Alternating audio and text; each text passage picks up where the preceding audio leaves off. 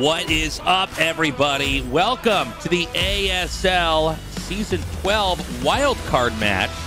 As many of you might have heard, Larva is not going to be competing in the second season of ASL this year for 2021. I believe he's been having some issues with his wrist. Yeah. And always the right move there is to take some time off and actually let your tendons heal up and recover. So we have a special match that we're going to be casting. There's going to be 4 players all fighting to try to get that spot that Larva earned because he was the champion of the last season. Yeah, so someone's going to be earning a seed here tonight. It's a 4-man tournament, a couple Terran versus Protosses, and then, of course, the final match to see who's going to end up winning that. So a beautiful match, a great way to start out Season 12. And, of course, welcome back to you guys. Thank you so much to everyone who supports us on the Patreon, patreon.com/ASL English. Yeah, because of you guys, we are still able to do what we love, and we're still able to support StarCraft in the English language with our casting, so we really appreciate it. And I'm excited to have some extra stuff to cast in between. You know, ASL, look, man, it's one of the great esports tournaments, maybe the greatest, with all the history that comes with Brood War, but it's not that long, so to have something extra to squeeze in here is very nice. It's pretty awesome. Now, this was the round of 8 bracket from last season. The 4 players that did not make it to the round of 4, because that gives you a seed, will be playing. So it's Best, JYJ, Snow, and Rush. Those 4 players are going to be vying for that final seed.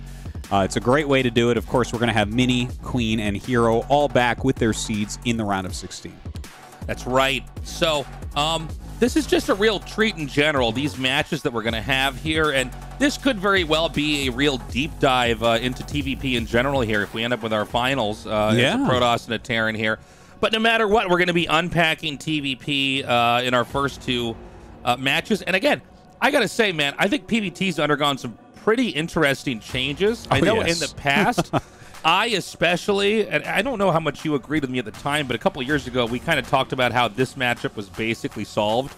And it was either carriers or arbiters, but you know, we've seen the revolution of speed shuttles. We've seen more than one robo be made. Yeah. And it just seems like StarCraft 1 keeps aging like a fine wine. Yeah, definitely the case. And, you know, it has changed a lot lately, and we'll talk about that as we do get into the games. First up, going to go ahead and introduce these players. Of course, JYJ kind of made some upsets getting directly into the round of 8. He kind of crushed through and did a great job until, of course, Queen took him out, and you can't really fault him for losing to Queen, the most dominant player in ASL now that Flash is gone. But yeah, he's going to be here playing, and the thing is, I think he's an underdog, but JYJ is legit as hell in Terran vs. Protoss. Like, he has all the builds, he has all the skills, but he's up against Best, who's pretty monstrous.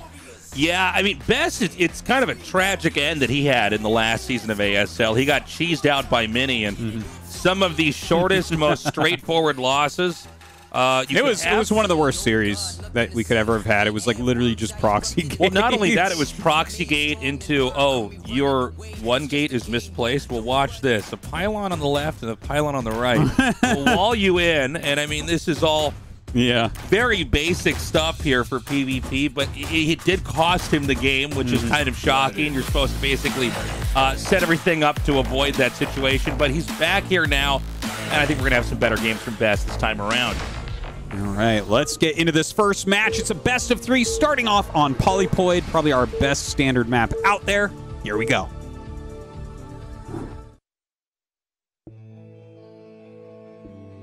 In the top right, our Terran player is JYJ.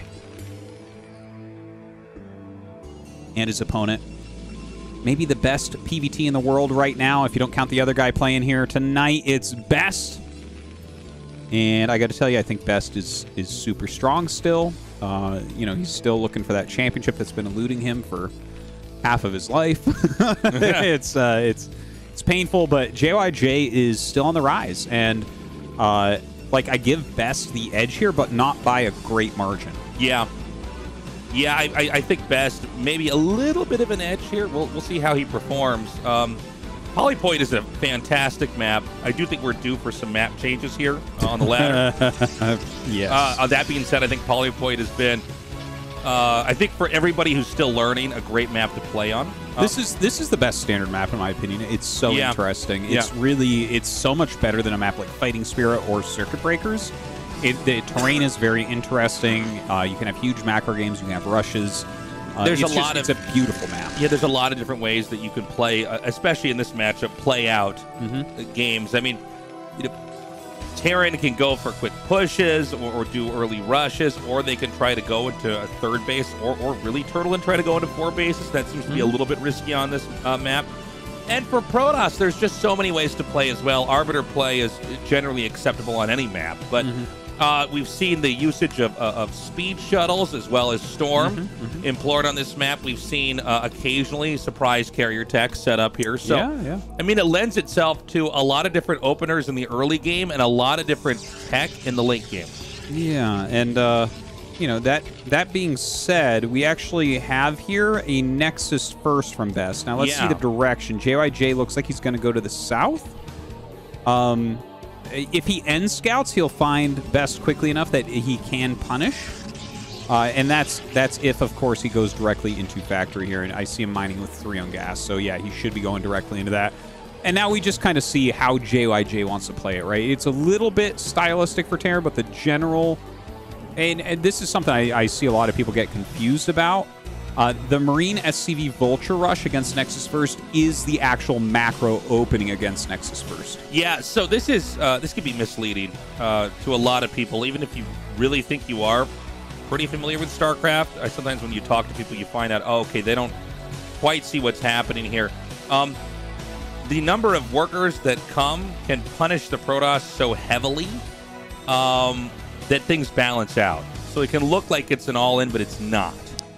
Yeah, it's really, truly not. Well, if you screw it up, you lose, but, like, you shouldn't screw it up. Yeah, if you do it, there's a lot of things in Brood War, if you screw it up, you just die outright. But if you do it correctly, you're going to level the playing field. I mean, this is a really abusive opening from Protoss because they can... I mean, basically, Terran doesn't get the tech they want until the factory's done and the add-ons are done. So what the Protoss wants to do is just squeeze out this expansion and then have just enough to hold off any rush and pedal ahead, basically, economically, from the Terran. It looks like it's a Vulture expand here from JYJ. He started to go end scout, and then he sent his SCV to the bottom left. So I would call that a little bit unlucky, right? Like, it looked like he had some interesting scout pattern in his mind that he wanted to do.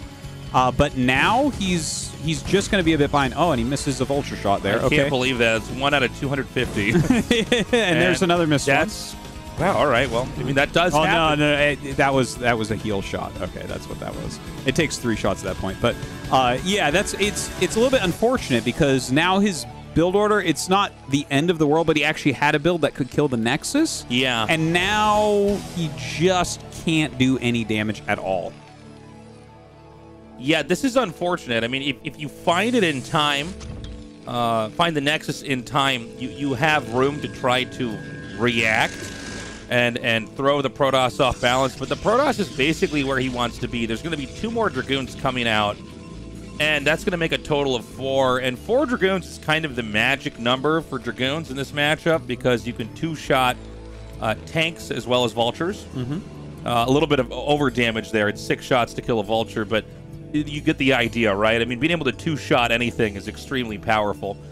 And so that puts a little bit of a strain here on the Terran. There's not a lot you can do to try to get any damage off. Now, I don't know about you, Tastosis, but I've always felt like one of the stronger plays against this is drop. Would you agree with that for Terran? Well, drop is it's risky. Like, obviously, if you get the drop off and do the damage, it's amazing. But you don't expect it to work against a player of Best caliber. Right. So very few Terrans at high levels actually do drops against Nexus First. It's just a bit predictable. Like, look at how Best is actually just sitting back. He's going up to reasonably quick observers. He's putting stuff on the side of his base to spot anything coming in.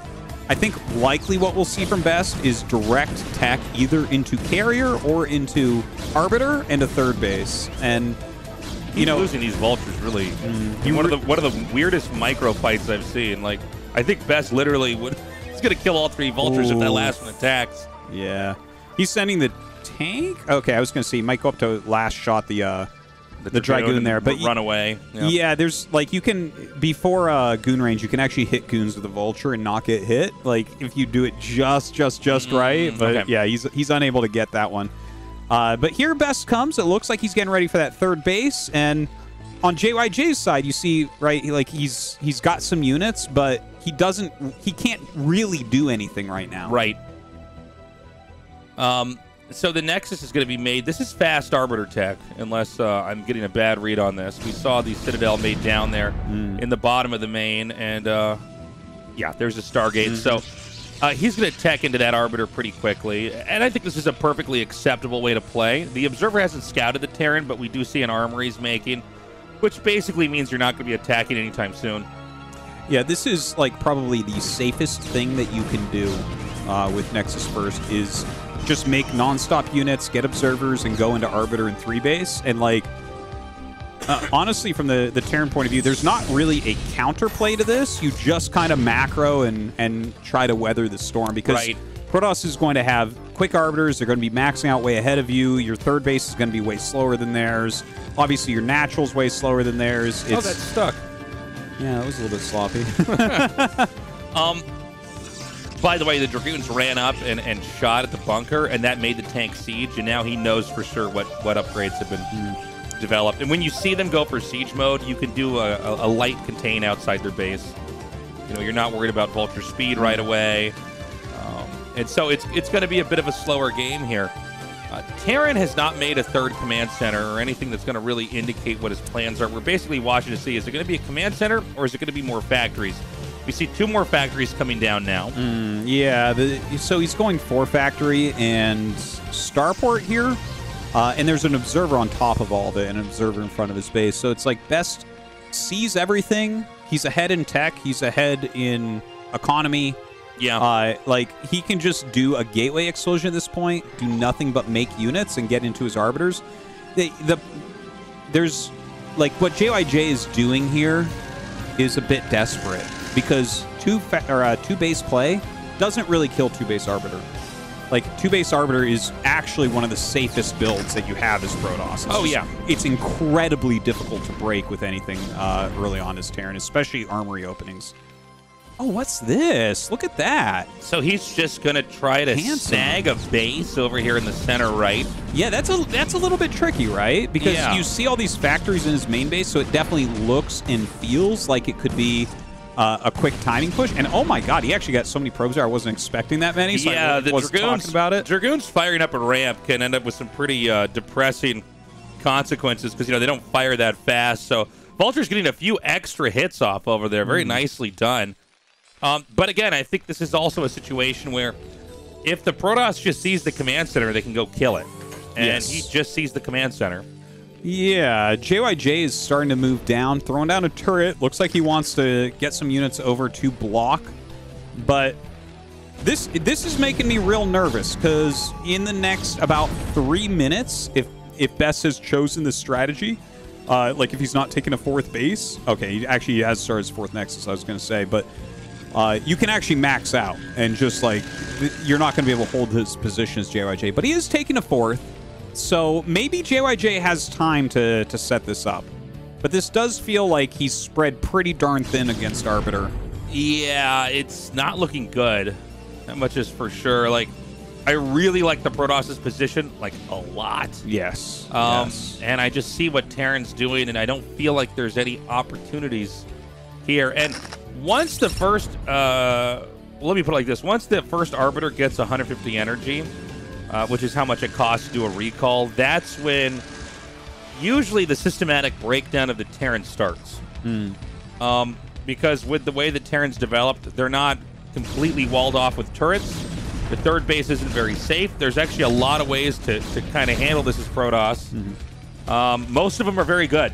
Yeah. Like, honestly, even if he doesn't go recall, like the max stasis push that can come at like 12 minutes is so strong. And if you're set up like this kind of against a wall and spread this thin, that's going to be hard to hold on against as well. Now, there's a dropship coming, but Best has 3 Dragoons sitting there. Yeah, he's coming up with the rest. he's going to be able to very easily deflect that for now. Hopefully the dropship's going to find like another route around. When you see one dropship, you just make cannon to these expansion and go on. You know, dropships have a very specific moment to be impactful, and once you've seen it and chased it away, usually that moment's gone. Well, right now, both of them kind of hitting their stride as far as macro goes. JYJ getting quite a bit of supply here. Best as well. He's on his 4 bases. He has his Arbiter Tech out. Continued upgrades for JYJ, no doubt. And, I mean, I hope this gets into a nice macro game, but I feel like Best is going to have a really strong move coming up. And it does look like it's going to be a recall. You saw that Observer move to the left there out of the main. Yeah. That is kind of spotting to keep an eye on turrets. Yeah, you just don't want to blindly run in there and discover there's way too many turrets to deal with. So we're about to get to that climax here. Now, he sees 3 Dragoons, which is basically enough that it's not really worth it to try to attack in. Best actually expanding out to the other natural over here in the bottom left, which is a perfectly acceptable location to take. There's an inevitability in positions like this that the Protoss is going to end up taking another main. All right, well, here we go. We have 1 turret in the main, 2 turrets in the main right now. This is going to be painful. And he's going to recall right up here in this corner. Boy. And he's actually going to keep the Arbiter alive. Oh, man, it gets worse and worse. Now, the SCVs are kind of glitching this, so it's not as much damage as he could have gotten right at the beginning, but JYJ has to bring this all back now, and he needs to clear this quickly. Yeah, and I mean, this is just a ton of damage. It's very difficult to deal with for the Terran. And, you know, look, the Terran will eventually clean it up. It wasn't like he managed to, for instance, snipe the command center or maybe get both of the armories. But usually this forces the Terran to pull away with some of their army, and then it leaves a soft spot. I mean, Terran's mech is very strong when it's actually set up and ready for fights. But when it's not, you know, they have to spend all this time repositioning. Great stasis there. I don't know why best stasises are just bigger than normal stasises. I know. I can't believe it got the bottom tanks and the Vulture. Yeah, that's insane. That Vulture at the top and the siege tank in the bottom left are both... They're so far away. Honestly, that looks bigger than a stasis radius. Yeah, no, it really does. Now, Best has refilled in his army. He wants to try to push it again. A little sloppy there. Did not have the Dragoons in sync with the... Zealots, but honestly, I don't think that was extreme damage on the Terran. I think Terran weathered that pretty well. Well, Terran definitely lost a decent chunk of SCVs. It's slowing him down, no doubt, but it's not the end of the game or anything like that. I like the move from Best overall, though. Now, the Vulture's actually catching some of these probes. It's nice to catch the probes, but this late against someone who went Nexus first with like the speed of his 3rd, the speed of his 4th, that doesn't actually hurt Best as much as it looks like it does. No, the Vultures, in fact, are probably more important than the probes, so you see he pulls them back. He doesn't really suicide them. Gets what he can, gets out of there. Yeah, it's a funny thing, right? Like, you see a lot of workers killed, and it is a big deal, but the reality is Terran needs to basically have this maxed out army that's going to eventually be better than what Best has and try to push out that way. Well, Best is getting another base. The 5th base is up in that bottom left. He is going to be taking that main relatively soon. We see him adding some gateways in there and everything, which is pretty standard. Clearing out the middle of the map right now for some more circulation. Of course, JYJ doing his best to clog it up with some of these mines for spotting. And finally, the dropship is going to get in. Yeah, remember the dropship? Well, here it is. It's coming forward. And, I mean, this is going to be a little bit annoying here, but it looks like this should be cleaned up pretty easily. Keep in mind, Terran doesn't have a 4th base yet. The natural expansion where the Best is occupying would be the most obvious location for Terran to try to get. This is sort of a weird game because Terran didn't expand to the mineral only first. I feel like that's not really normal, but it's not as common. He got away with it. Yeah. It's much more common to just take that mineral base. It gives you a nice little triangle to defend, but I mean, it's working out fine for him. You see, he has banked a ton of extra gas from that 3 o'clock base that he took. So that can get useful. Like, if he keeps constant vessel production up, that's going to be really nice for him in the late game. So Best is maxed out, and JYJ is almost maxed out. But there's no easy target to hit here. I don't know where the other Arbiters are or how much energy they have, but it doesn't seem like there's a really easy spot to try to recall it. Nice kill there on the dropship as well. Yeah, Best is really on top of it, catching these drop ships so often. That was a brutal collision course into the cloaked army. Yeah, that's always painful. That's like a very common tactic as Terran, is you run vultures out and towards where you want the dropship to go, right? So the tanks have more time to deal damage. Right. Unfortunately, both get caught. Right. And really nothing gets done there. But you know what? The army is not in perfect position, so he comes up. Oh, gets him with the EMP. Beautifully done. But this is some High Templars coming out as well. The tanks are clumped. Ouch. Yeah, some great Psystorms back there. I don't think he could push any further forward here, but he could immediately fill that back in, the supply back in with all the gateways he's got in both of the mains, and try to maybe push from there. Yeah, it's tough, right? Like, they both go down the same supply, sure, but you see Best with a much bigger bank and more bases, so he has more income there as well. But JYJ is going to push forward with his tanks. He has to get this fourth base up, like you mentioned.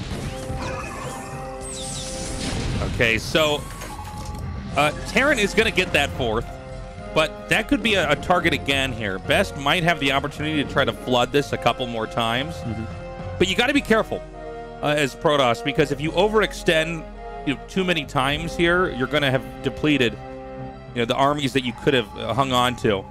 But it's kind of a precarious position here for Best. There's no easy way to end this game.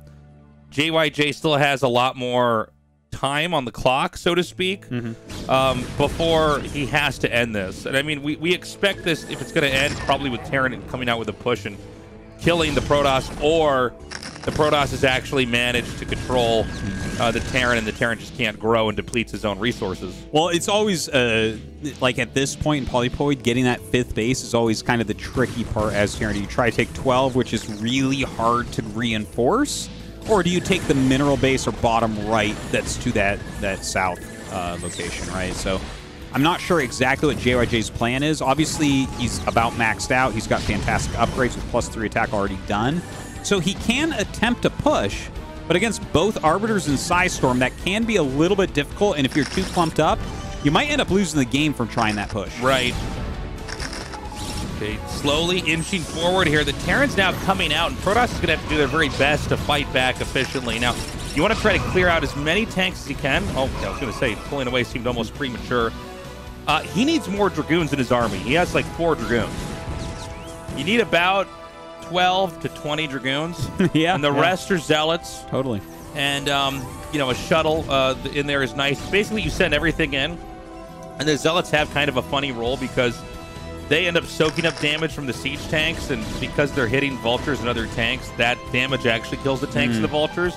And you basically run that in there until there's no more Zealots, and then you turn back around with your Dragoons. Yeah, that's generally how it's done, but it looks like Best is just so heavy on Zealots right now. Yeah. It's kind of funny to look at. Obviously he's spending a lot of gas on High Templars and Arbiters, but he still has quite a bank, so definitely would like to see more Dragoons added in. Now, JYJ is starting to push towards Best's main base. And this is going to be the important part of the game, I think, right? Oh, can he just... Yeah, you can just fly in there and recall. There's no mines, there's one tank. Yeah, he'll get the recall off, no problem. Yeah. And we were kind of waiting for this moment to happen, but I feel like this moment should have happened a long time ago. He definitely had more opportunities to kill that, but now that the army's across the map, he is pushing forward here. And, okay, I guess that bottom left is still okay. There's... You know what you said about not having enough Dragoons? Both those command centers are likely to live from 3 o'clock, whereas if you actually have a normal amount of Dragoons, they both die. No, you need enough Dragoons in those recalls because you really want to target that command center. Yeah. It's basically the best target. If you kill command centers, especially if they built an extra one there and you get both of them, that can actually end the game for Terran because it picks up the economy by 2 bases. And so now we're watching, this base get wiped out. Terran does have a mineral only, but there's a real crisis happening here on this side of the map, and that's that there's no way to get these units out until the Protoss has broken this. So Protoss needs to either hit from another side or do something. Now, the recalled army was not actually killed off, so it basically killed its target and then left. Yeah. Another kind of painful moment there for JYJ, but you know what? He's chasing down some of these High Templars. He's picking off what he can. Oh, that's funny. Yeah. I almost had to do a double take there. I didn't understand what went down. He actually stasis the vessel and the Zealots. Now, the goal here is to kill as many of the tanks as possible. The tanks are by far the best unit that Terran has in the matchup. And if JYJ does this correctly, he'll actually basically contain the Protoss. Protoss has not broken free yet outside of his main. Oh, the storms. Ooh. There's 3 storms here. He doesn't get any of them off. That's too bad. And he is going to clear the tanks that killed his natural, so his main army can come out now. I think this is the beginning of the end for JYJ. Losing 3 was bad, but now that he doesn't have the units contained, his tanks that are in the middle of the map can just be killed at best win. Yeah, and it's funny. The starting build for the 2 sides in this game rippled through the entire rest of the game. So Nexus on 12, if it goes unpunished, really puts the Protoss in a good position. But I think JYJ didn't do anything particularly extraordinary or strong in this game. He kind of played safe, took a third base late. Yeah. Pushed extremely late. And honestly, from a Protoss's perspective, you kind of want that. Yeah. Well, the thing is, Best also kind of forced that. Like you said, it rippled through. He went Nexus first. It didn't get punished. He went for a safe build directly into Arbiter. And there isn't a timing, right? Like, JYJ pushed him at the first available opportunity, but then there was the recall that killed 3 o'clock, and I mean, JYJ just could not hold on at that point. Yeah, I mean, there just isn't that much you can do. So that's going to be it for the first game. Best takes that pretty impressively, to be totally honest with you. I mean, he really had a commanding performance through the entire game. But this is the best of 3. Yeah, you know, I would have loved it if JYJ had actually scouted in the end pattern, going from bottom right to top left. He could have ended up rushing that Nexus first. I think the game would have looked very different, but you know, unfortunately, sometimes that's just how it goes. You get some sort of read or something where you think that they might be somewhere else, and you miss that. So, Best winning game 1 in a pretty dominant way. Didn't seem like there was ever a moment where he was actually in serious trouble. Yeah, I mean, this seems pretty expected, to be totally honest with you. So, I mean, yeah, we're going to go to Ascension now for map 2. Ascension, another great map here. Is Best going to open the same way? He could, but I think probably not. Yeah, no, I don't think it'll be a Nexus first. But yeah, Ascension is actually not a bad map for Nexus first at all. Who knows what JYJ will end up doing? I think that this one, it plays very different from Polyploid. So I agree. There's a big range of builds and strategies that can be utilized here. Timing pushes to that high ground area. If you gain that as Terran, Protoss is in trouble. This is going to be a fun one. JYJ, I think, can take this. I think we're going to have to see a better game all around. The question I'm asking is, how much longer is that Hot 6 logo going to stay on that jacket? I am getting stressed out. Don't put that in the wash. It's already missing whatever the logo is below that. Oh, no. All right, guys. We're ready. We're going to go to game 2 on Ascension. JYJ versus Best continues on.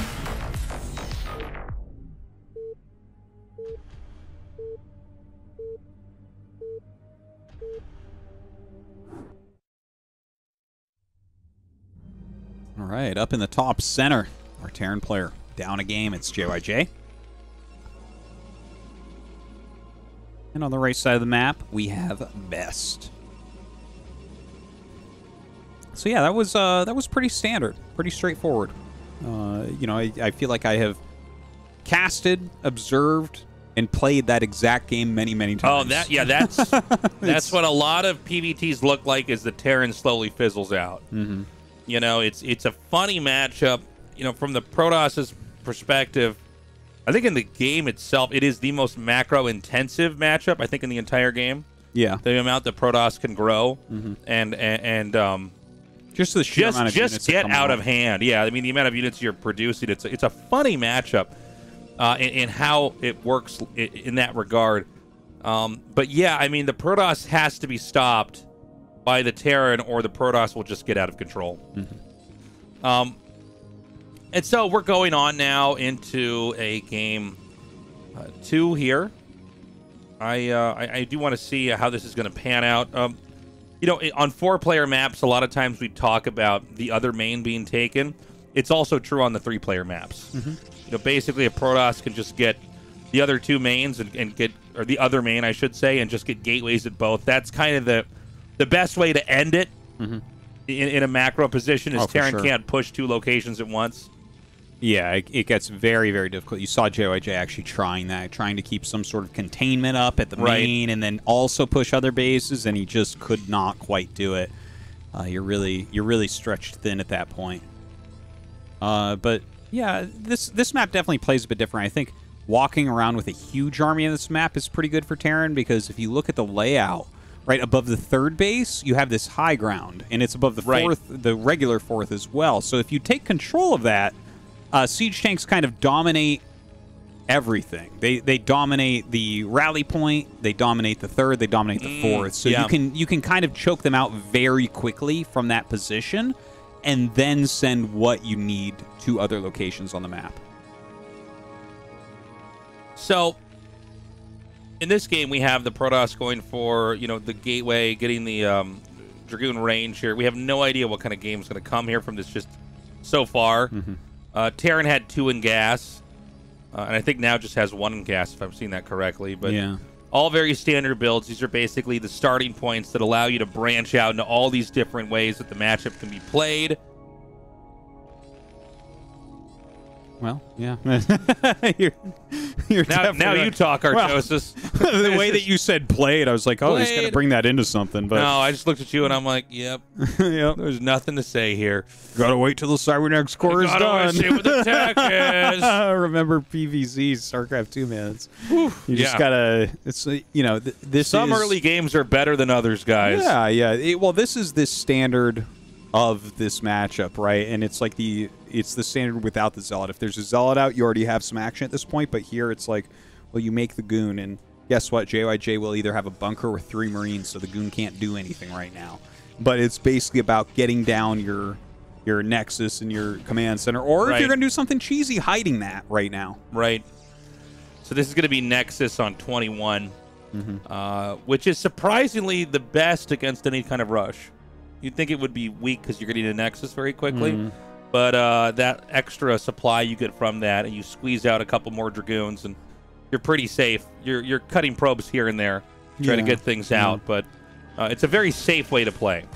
Yeah, it's kind of a funny thing it feels a bit non-intuitive that the quicker you take your expansion, actually the better you end up holding things, except for the very fastest rushes, right? Yeah, only the most extreme rushes can punish it. Yeah. So, SCV trying to poke in here. He knows there's a Nexus there. Even if you don't, 100% see it, you, even just seeing the pile in there, this would be the most complex mind game ever, and he'd probably be scratching his head like, oh, did he see the Nexus there? It was really close. Either way, I believe we have mines on the way here for JYJ, which this is Terran's favorite opener. If you have one of these games where there's no real pressure on you and you can go mines first, this allows you to do so much as Terran. You can do anything you want with it. Like, see here, he's throwing down a starport because you have all this extra money. It's very easy to just make the vultures, lay the mines. You feel very safe because they literally can't get to you without going through the mines. Right. So, observer's not really out until 6 minutes normally. You have all this extra time and information as well. And it's going to be a starport out on the middle of the map here. And this could absolutely surprise Best. Yeah. The observer is going to be out in a little bit here. And basically, you send the observer on. You have it make a beeline towards the Terran. You want to, first of all, have it go through any rush paths so that you can see, oh, okay, so he's just rushing me now. Then you send the observer back and help defend. But if not, then you go from there into the main, take a look at what they have. And the thing is, he's not going to see the starport. Dude, that's the sickest fake out I've ever seen. Yeah. Those 3 Marines. Oh, yeah. You would never, that would never be a good move. The only time you would ever have Marines attacking right now is if tanks were with them. Right. So he pulled, way back. Now, if you've been watching mostly us casting StarCraft 2, you've probably seen a million games like this. And you might be asking yourself, is this kind of the same idea? Like, they put it out here, and if they don't see it, they're just not ready for it? Yeah. We don't see this used anywhere near as much in StarCraft 1. In part because, that starport is very important later. Things are a little bit more valuable in general in StarCraft 1, if that makes sense. Stuff like a starport, really bad if you were to lose that. But the strength of this rush is going to be very similar to a lot of these kind of Hellion drops you'd see here in StarCraft 2. Yeah, and if he doesn't have any goons in his main, this can be a game-winning move for JYJ. If he, like, it looks like he's going to get a lot of probes. Best is pushing across the map right now with those goons, and he doesn't have anything in his main. Couple speed vultures running by, and here he goes. He goes up towards the bunker, but like I'm sure he's making a tank right now, and you could just repair that, or you can let it die and just try to micro it against the probe. So this is the one thing that can really go wrong, right? Best pushes forward during all this and just kind of attack moves through a bunker and tanks, but he is losing probes. Yeah, it's kind of crazy on both sides here, right? Like, the vultures are killing a ton of workers, but there's actually just nothing to defend here. Let's also remember that there is a Reaver that should be coming out in a second here. But I don't see any Dragoons to fight these vultures, and these vultures can kill all these probes if they're microed correctly. The problem is there are fires on both sides that need to be put out. And you can see there's a dance going back and forth for who's got time to micro what. That tank falling is bad news. Yeah. And I'll tell you what, I think that siege mode being upgraded in there. 100%. And I think that although the damage that was dealt to Best is extremely difficult to recover from, this is too much here for the Terran. This actually can't be stopped, unlike the Vultures. So Best just wins that game. Yeah, and JYJ misprioritized. He was laying mines and microing Vultures. He had to repair the bunker. Yeah. That was the actual most crucial thing was him not dying. Because he's going to get damage to the Vultures no matter what. But he literally died because he did not repair the bunker. If you just repair... He has 3 Marines in there. He has a mine behind it. He has a tank out. If you repair the bunker, you're way ahead. Yeah, and if you don't... You die. There's just... Dragoons are literally just too good in fighting Terran units one by one, especially when you have 5 like that. Yeah. The magic number's 4, 5 even better.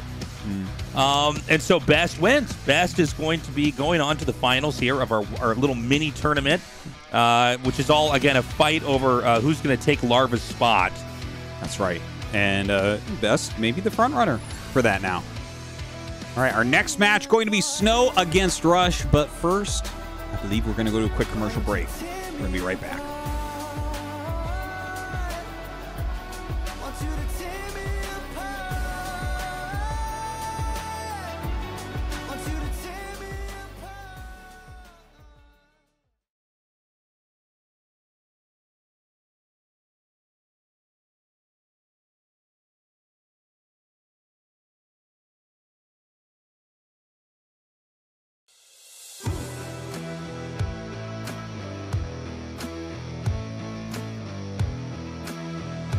What's up, everybody?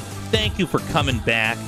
Thank you for waiting. It's time to go to Snow versus Rush. We saw Best just smash JYJ. The games are good, but as we get further away from them, you know, the more I think about them, I mean, Best just crushed, man. Yeah, he just garbage compacted JYJ. I think this should be a better match. Yeah. Overall. Well, Rush, most people consider him the second best Terran in the world right now, so we'll see what he's able to pull off. I think he's like kind of like a slightly more modern version of Light or something. He's got great mechanics and everything, but he also has like some very sharp aggression and very good optimizations against Protoss. So I'm excited to see if he can take down this monster in Snow. Yeah, I mean, the thing about Snow is he is so good at destroying Terrans. I mean, this is the guy that actually beat Flash in the best of 5 before when Flash was playing Terran. He really seems to know all the ins and outs, and he's very nuanced. Not just with like Reaver control, but in general, he seems to really see the weakness in how Terran move. I mean, as an example, Snow will always drop a Reaver in between tank shots. Yeah. He'll know exactly, like he'll see it siege mode starting, and he'll know if he drops it at this exact moment, he can have the Reaver fire before the siege mode animation's finished and fire back. And you really don't see a lot of other people doing that. You don't really see Best do it. You don't really see Mini do it. You don't really see Pisha do it. There's something about Snow where he just sort of sees more inside the game as far as what the Terran is weak in than I think any other Protoss player. You know? No, I would agree. So, well, let's see how it goes. We're going to go to Ascension for map 1. Ooh, here we go. Whoa. love their actual IDs that they play on Battle.net with. You can see those down at the bottom. Yeah. If you play a warm-up game before going on LAN, it shows it. One's a barcode, the other one's a bunch of numbers. Like, wow, you guys are so original. Yeah. It's so cool that you smurf each other with your barcodes. All right, so we have Snow in the bottom left. We have Rush in the bottom right. And this will certainly be a better series, I think, than the JYJ one. I mean, he got caught off guard a little bit with the Nexus first in Game 1, and then Game 2, obviously, he didn't repair his bunker, and that's it. So I'm expecting a bit more here out of Rush.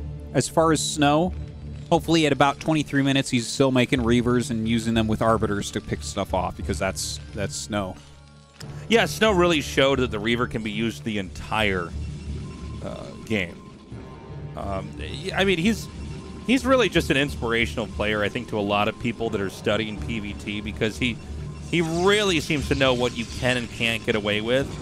I know that Snow has gone carriers before, but I feel like if you think of Snow, you don't think of carriers.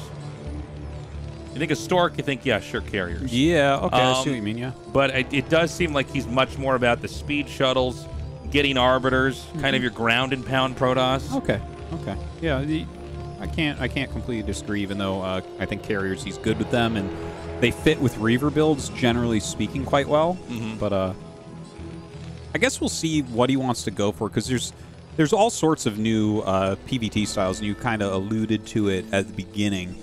Like, for instance, there's a style of Protoss vs. Terran right now where you go double Robo, and you get Reaver damage upgrades, and it's incredibly powerful. It's so frustrating to play against, and for people that don't know, like, you can get an upgrade on the Reaver that makes it plus 25 damage per Scarab, so it's 125 damage. Yeah, a lot of people might not know that either. Yeah, there's a couple upgrades in this game that we don't really talk about because they're not used. Yeah.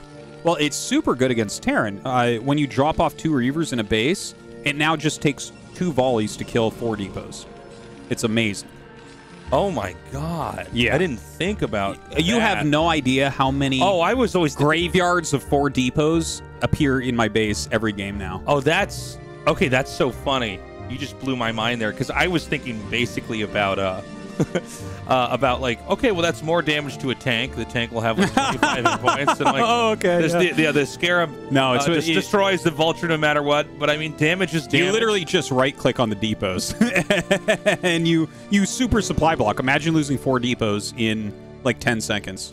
When they do the double Robo play, yeah. I've been meaning to research this more, but I haven't had any time. Like, they do it on 3 base, or they do it on 2 base, or what? What's the deal? Yeah, you go like Reaver 3 base, then you stay on 3 base and go for it.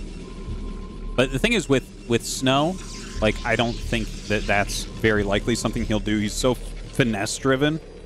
He doesn't just ape his way in with shuttles. Yeah, he definitely doesn't ape his way in, for sure. He really likes to play, basically, a game where he's rapidly developing on his side of the map, but he's winning like a fencing match with his Reaver on the other side. He's basically fighting the Terran constantly while building a very, very powerful economy behind this. And there's a lot of things Protoss can do to just kind of barbarian their way through the game and try to kill Terran. Terran has a lot of weak points early on, but you don't have to play that way, and sometimes I think it's actually almost better not to.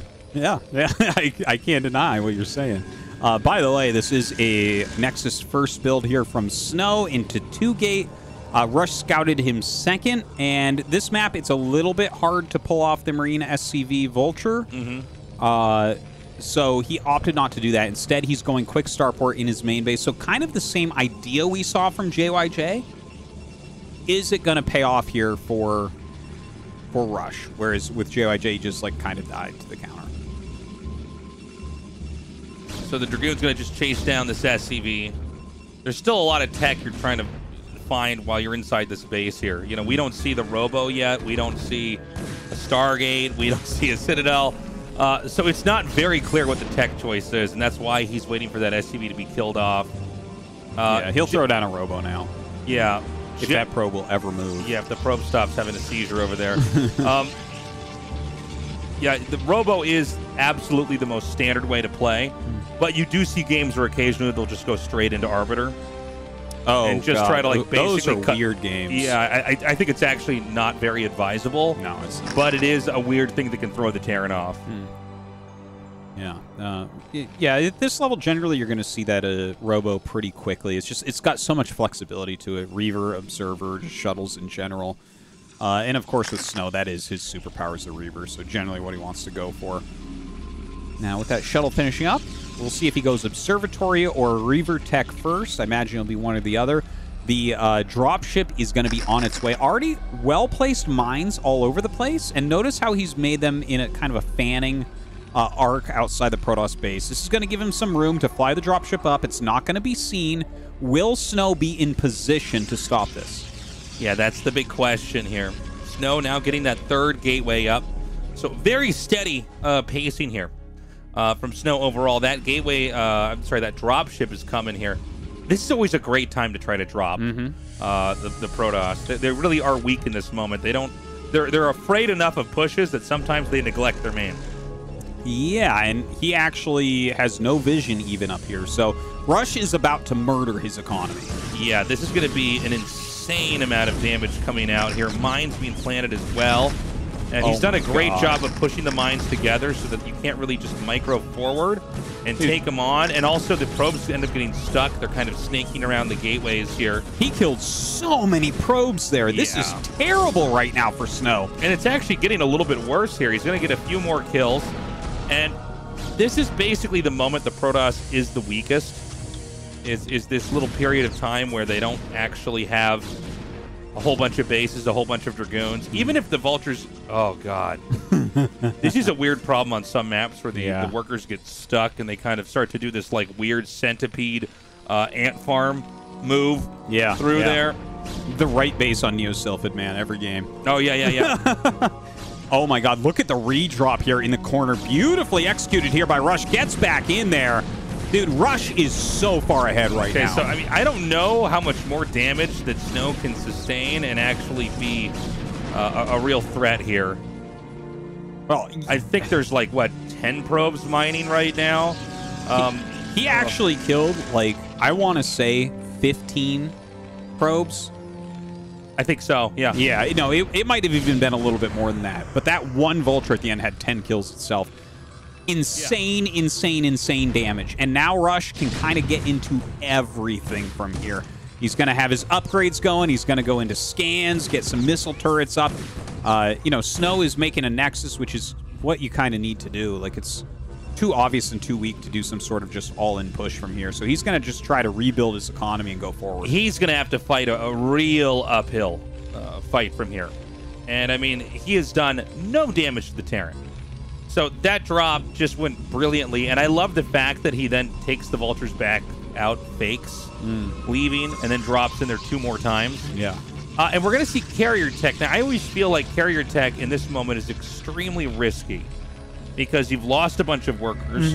You don't have the kind of backing, but, you know, it may pay off. There's a chance that we have the Terran really play a slow game, take a third, and quietly behind that, Snow will just muster some carriers and maybe have a comeback. Yeah, it's kind of a common thing for high-level Protosses to, against dropship openers, go for carrier. But yeah, we'll see if it works out after the amount of probes he lost. Because look, he's even losing some more there. Oops. Runs into the Scarab, and a nice pickup there as well. But Rush has just kept the pressure on. He's done so much good harassment thus far. I mean, their supplies are even after a Nexus first. So that really kind of tells you the type of situation Snow is in at the moment. These Vultures coming down here and just decimating these probes. I mean, really, we're getting to the point where you can't lose any more workers and have any viability here. I mean, the game is straightforward enough. Even though this is probably the most complex, game ever made, like, this much we do know is that you need workers. You can't be functional off of a small amount of workers and have any kind of depth strategically against somebody who's just able to produce at a pro gamer level. And now he got the scan off. Only one Stargate was actually producing there. Yeah, and you basically need like at least 4 carriers before you can really do anything. Yeah, for sure. And carriers take an extremely long amount of time to make. So it's it's looking pretty grim here for Snow. Now, the Wraith is out to kind of block the Reaver tech, and there's a good amount of factories. He's up at, I want to say he's made 6 facts now. So I think we're going to see just a 2-base push from Rush, which I think is, like, the perfect situation. You already hurt Snow's economy so much. He's going to carriers. Like, all he really has to slow you down is that Reaver. Okay, beautifully done. The Terran is just kind of sitting back. I'm sorry, there's no third CC at all, right? No. I didn't see one. Yeah, generally, if you fight against someone that's going carriers at this speed, you want to just do an attack immediately. I guess that makes sense. You just sit on it and try to overpower them. Carriers, like, scale probably better than everything else in the game. So you definitely, you don't ever want them to get to 6 carriers, basically. At 6, it becomes out of hand for Terran a lot of the time. Okay, he's beginning to push up now.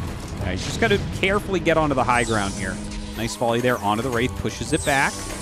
The Observer kind of spotting here for those Reavers. Snow being very careful. He needs to buy as much time as is possible. And look, this is... Oh, actually the Vultures tank the Reaver hits, which is really important there, because this is the type of situation where Snow will just pick off so many tanks on your way over. Ooh, drops one Reaver, though. And that's a real problem here, because the only thing that can maybe make the math a little bit fuzzier here would be Reaver shots, and he's lost both of those. The Vultures are killing these probes. I don't think this game's going to go on for much longer. I don't think that there's...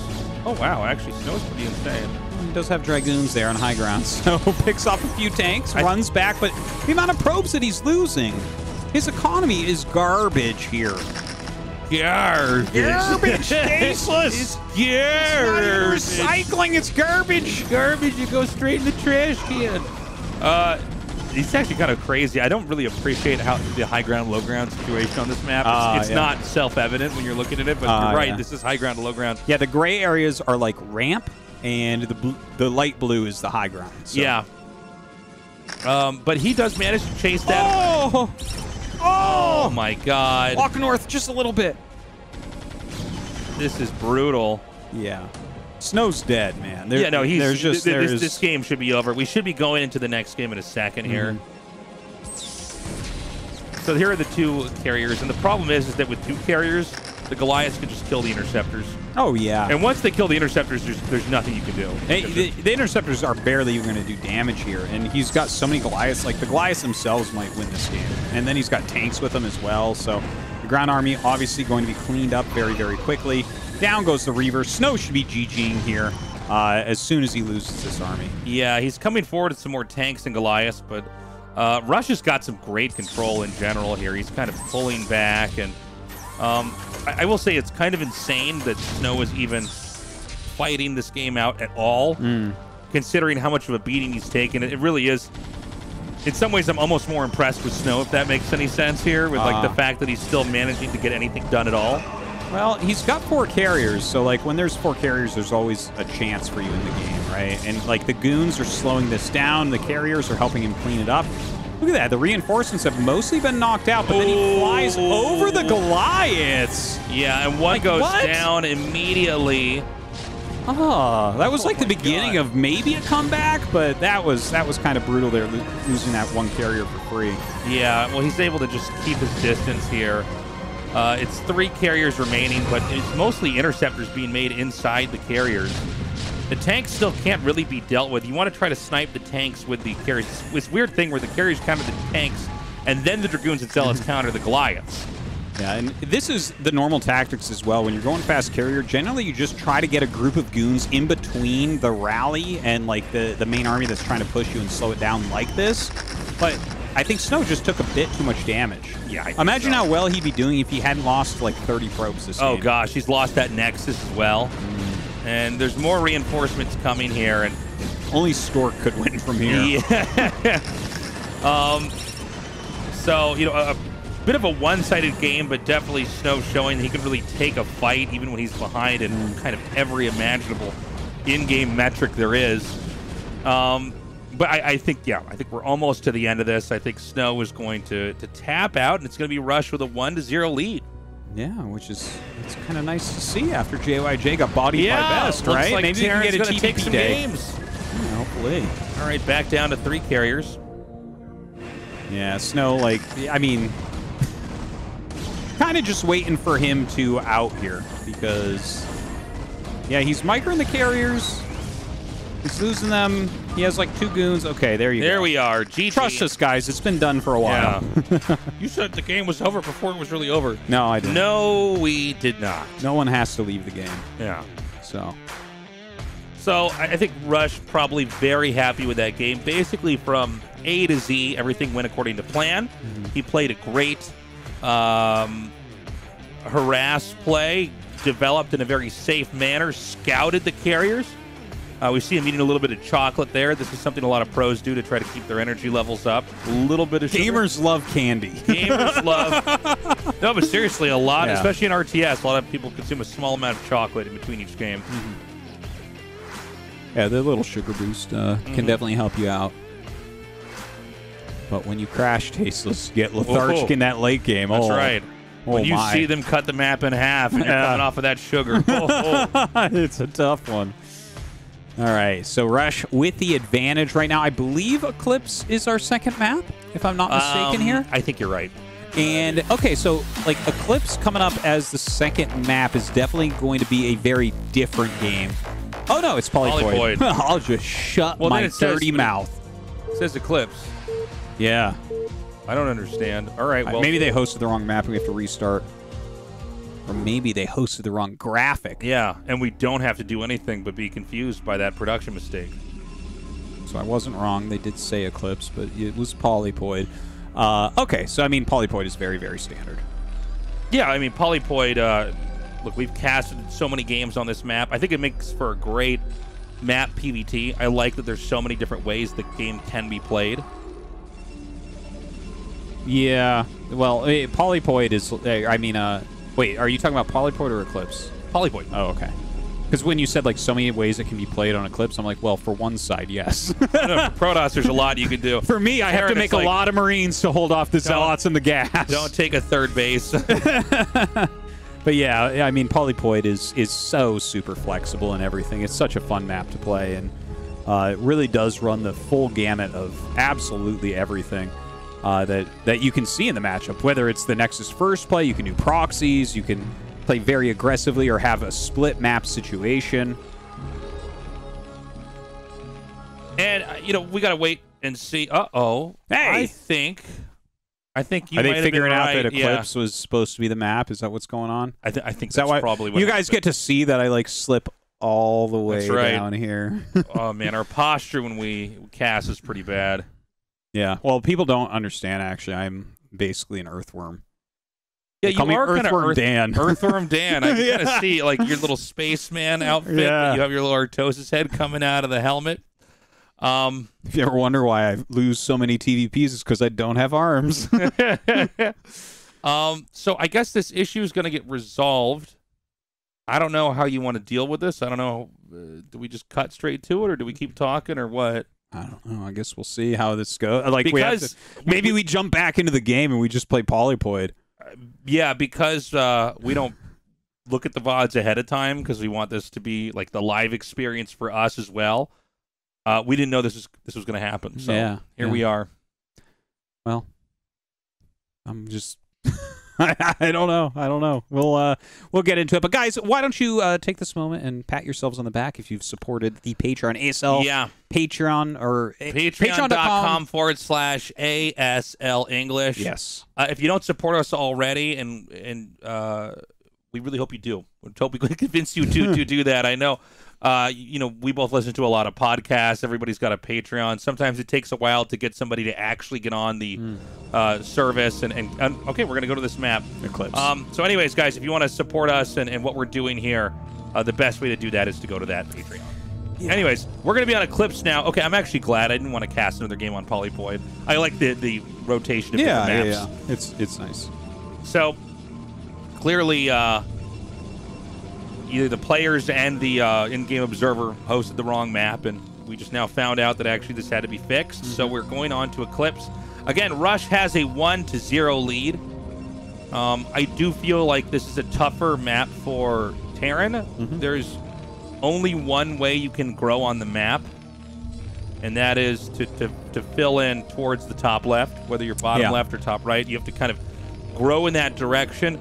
The two bottom right bases are really just not realistically holdable for Terran. You do get weird games where sometimes the Terran gets it, but you know, the way the matchup really works, it's not a very good No, it's really hard to actually defend those Yeah. as Terran. It's mostly about cleaning those up, in fact. And of course, you know, this is a map where you, as Protoss, you get a lot of choices. Like, you can proxy gate very easily because it's a two-player map. You can steal gas. You can be as aggressive or non-aggressive as you want. You can play it as a completely standard map. You can go Nexus first, right? There's all these different options. Now, Snow's going to come up. He's going to steal the gas, and of course, this kind of like railroads rush into a very specific direction. Yeah, I mean, stopping the gas ultimately stops, or at least curbs, a lot of the options here for Terran. And it really gives the Protoss a pretty incredible amount of control over the game. It is completely winnable from the Terran's position. It's not impossible to recover from, but you know, so much of StarCraft is about trying to know what they can do ahead of time. And when you take the gas, and you also know when they're going to retake the gas, because you know when they kill it too. It's sort of automatically scouting for you in that moment. And I learned something actually recently, Tastosis, which threw me off, and I actually lost a game because of it. An assimilator has more vision than a refinery or an extractor. Oh, that's so you actually weird. You have to take that into consideration, because however far away you think it can actually see a little bit further. Oh, so if this you're trying would actually to explain a lot of weird things that have happened in my games where I'm like, why would he make that there? Yeah. I can see his command center. I can see his second barracks. Yeah, I'm like, well, that's just stupid. I wasn't aware, but like... Who told you that? How did you figure that out? Well, I figured it out because I built a barracks that he could see, and then I canceled it when the probe left my base, because I thought the assimilator would see it, but the assimilator barely saw it, and I was like, what? So what is the vision range then on it? Oh, actually, all Protoss buildings have higher vision range than their counterparts of the other races for whatever reason. But yeah, it's kind of wild. That's so weird. Isn't it? The more you know. I feel like we know almost everything from a caster perspective, but this is like a moment where I will never forget this, and this is forever changing the way I think about stuff. That's just wild. And so, probes have one more vision than SCVs and drones, too. That's insane. I would have always assumed it was all the same. Me too. Like, when they make the game, it would all just be there. Yeah. By the way, this is a command center. Yeah, this is how you want to do it generally. Yeah. Is if they steal your gas, you go for a gasless expand. They're like, it's way too long to kill the geyser, make the geyser, mine the gas, get the factory, have the factory complete, get the machine shop, all that. You have to jump your economy forward. So this is like basically every Terran, this is how you counter this. Of course, on Snow's side, at the high levels, how Protoss plays against this, you steal the gas and then you just go for your own Nexus generally. Usually, yeah. That's... The idea is you're just sort of eliminating a lot of options. Hopefully, from the Protoss side, you can stop them from getting on their low ground. Then you're in a really good spot. But you can see right now, in this case, it's not going to work. Now, the SCV wants to scout really, really badly, but with the Zealot there, can't quite do it. A Robo is coming up super quick here. So, no doubt it's going to be a fast Reaver drop. Oh, for sure. Get that Reaver out and just see, you know, how much is the Terran actually going to respect him here. You know, it's not that hard if they don't have turrets up everywhere to just start to punish. Yeah. Now, a lot of games on this map at high levels tend to go into speed shuttle dive bombing areas because it's really hard for the Terran to actually get their third base up. And so speed shuttle kind of plays into that. Yeah, and just slowing them down as they try to push in their third base is so powerful. It's something that we've actually seen Snow do a lot. Like, for instance, last season of ASL, he got behind on this map against Scan and then just kind of utilized his Reavers, leapfrogging back and back and back and just slowing down Terran from taking anything. So I'm very excited to see how Rush is going to deal with how Snow plays this map. So the Robo support bay is coming here. We don't see what... You know, Terran has yet to hold this. The Reaver drop's still a ways out, but It looks like what he wants to do is get the comm stat up, scan, see what the tech is, and then react. And I think there's going to be enough time in here that he can scan. I don't believe the robo tech is actually that hidden at all. No, he'll be able to figure out what's going on as soon as he scans that main base. He didn't make an eBay, which makes me just a tad nervous. Yeah, I was going to ask you if you saw an eBay somewhere. No. I did not. So now he's going to know exactly what's coming. And he sees the Citadel as well, so that tells him that either we're going to see Storm Drops with this or a very quick Arbiter follow-up. Right. Generally, Snow likes the Arbiter follow-up, but we'll see. Yeah, the Arbiter's so strong. So this shuttle's coming here now. There should be, I think, a Reaver and maybe a Dragoon, maybe a Zealot actually in here as well. Coming right up. I think it actually doesn't have the Reaver yet. Oh, really? Yeah, I think it was a scout shuttle. Okay, whenever I see stuff like this, I feel like this is wrong and you're not supposed to play like this, but it's Snow, so... Well, he did scan him, so if you scan and see the Reaver tech anyways, then it's okay. Like, you're not going to hit with your Reaver at the earliest possible time because your shuttle has to go back. But I think the scouting's okay because your Observer is very, very late here. Also, you probably... I guess you're getting shuttle speed when you do this, right? Probably, I think. So maybe you don't want to really engage until you have that. Honestly, a shuttle is so much worse without shuttle speed. Yeah. Especially when Goliaths are there, and if you end up losing the shuttle and the Reaver, you're kind of totally screwed.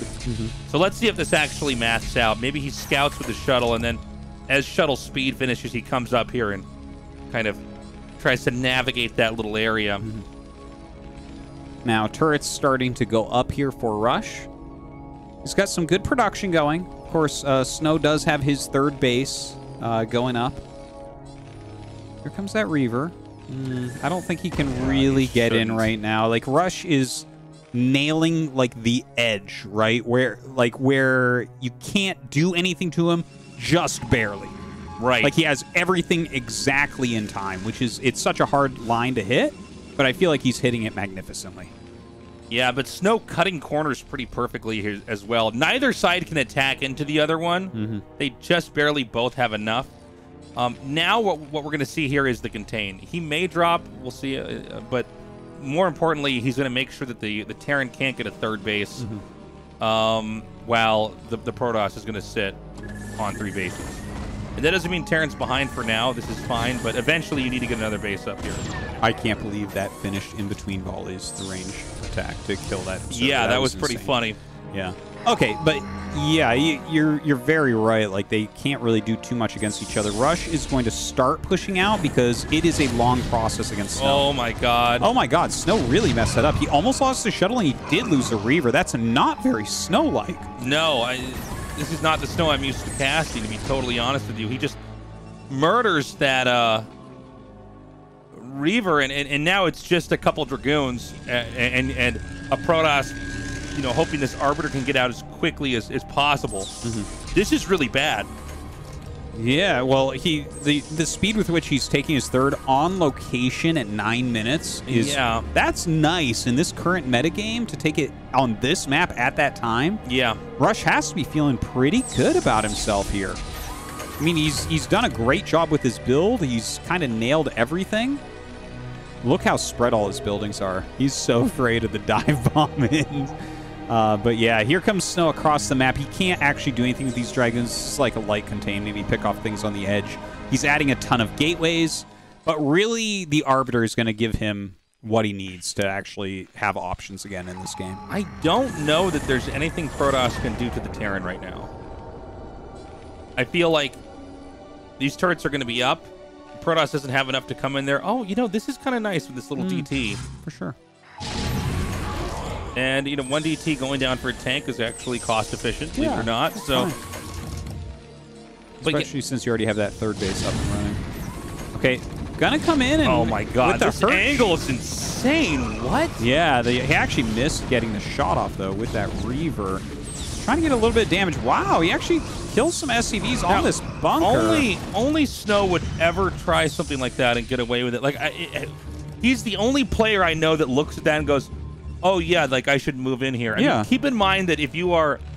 Protoss is more likely to overextend into siege mode in this situation. Like, siege mode shoots so far, and One siege mode shot can be devastating to a Protoss army. That the fact that he looks at that with a damaged shuttle and sees one weird little angle he can drop a Reaver out at and take a fight and then run away, it boggles the mind. It does. It does. It almost makes me wonder, because it's like, is this actually what you should even be thinking about or doing? It feels wrong, right? Yeah, it does. In many ways. He might have stasis ready. He might be able to just freeze out a chunk of this. Does he have the energy already for stasis here? Let's see. Oh, almost. Yeah, not quite. Nearly. Oh, and he loses that first Arbiter. He loses the Reaver and Shuttle as well. This is becoming... Dude, Rush is crushing him. Like, Snow is just overextending everywhere.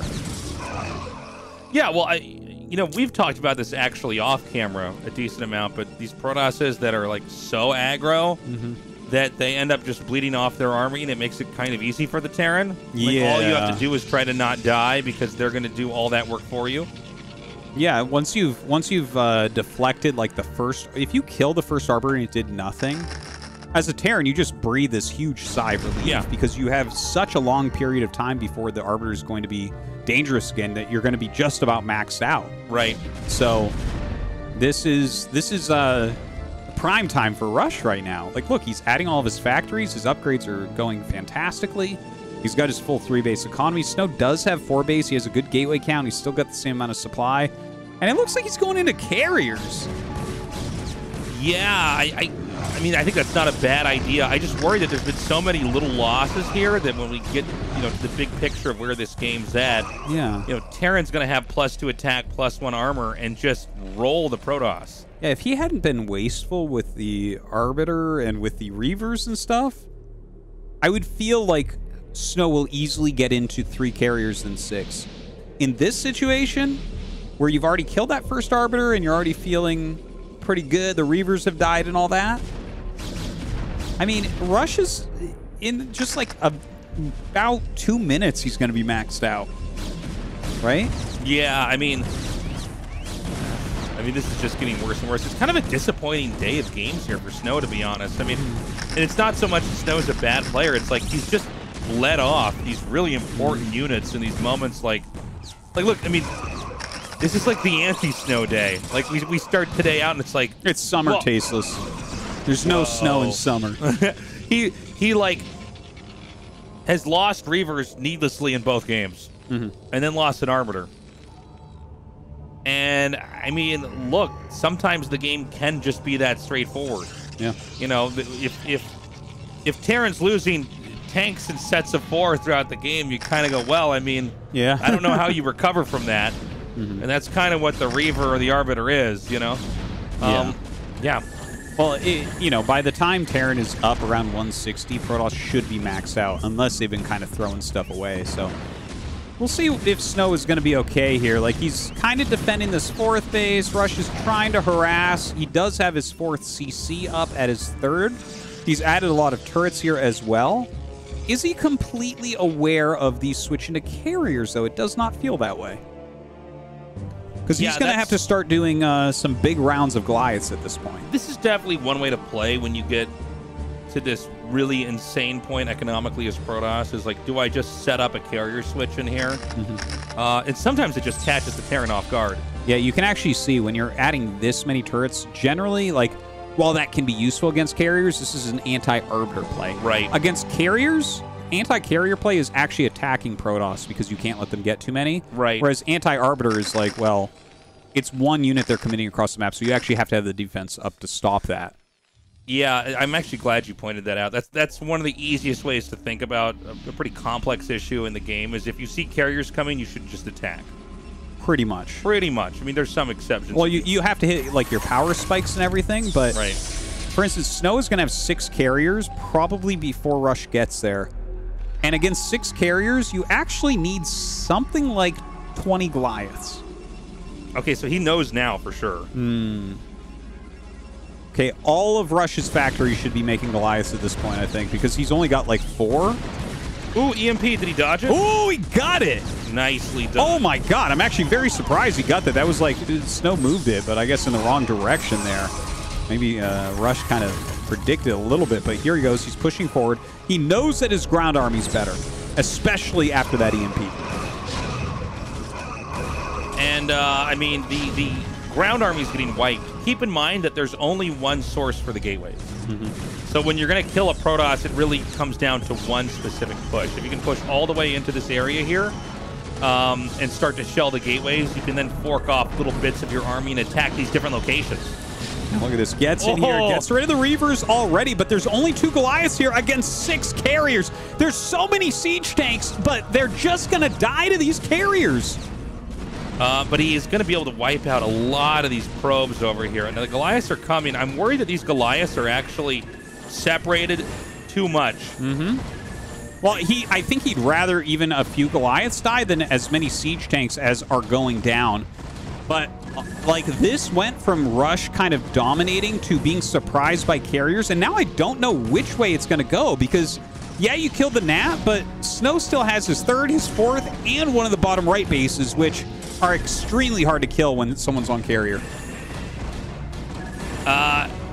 Honestly, that went much better for Snow than I expected. I think I didn't have an appreciation for how few Goliaths were truly there.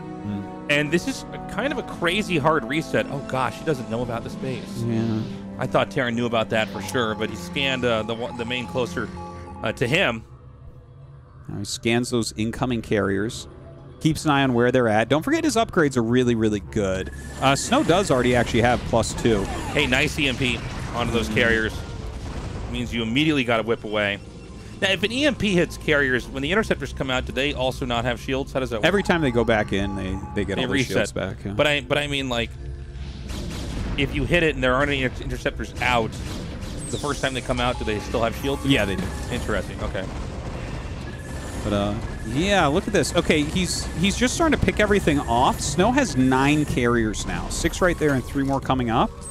And it's getting to that number where your army is going to be like 2-3 groups of Goliaths, and the rest are going to be siege tank vultures. So let's see. This becomes a lot about maneuvering.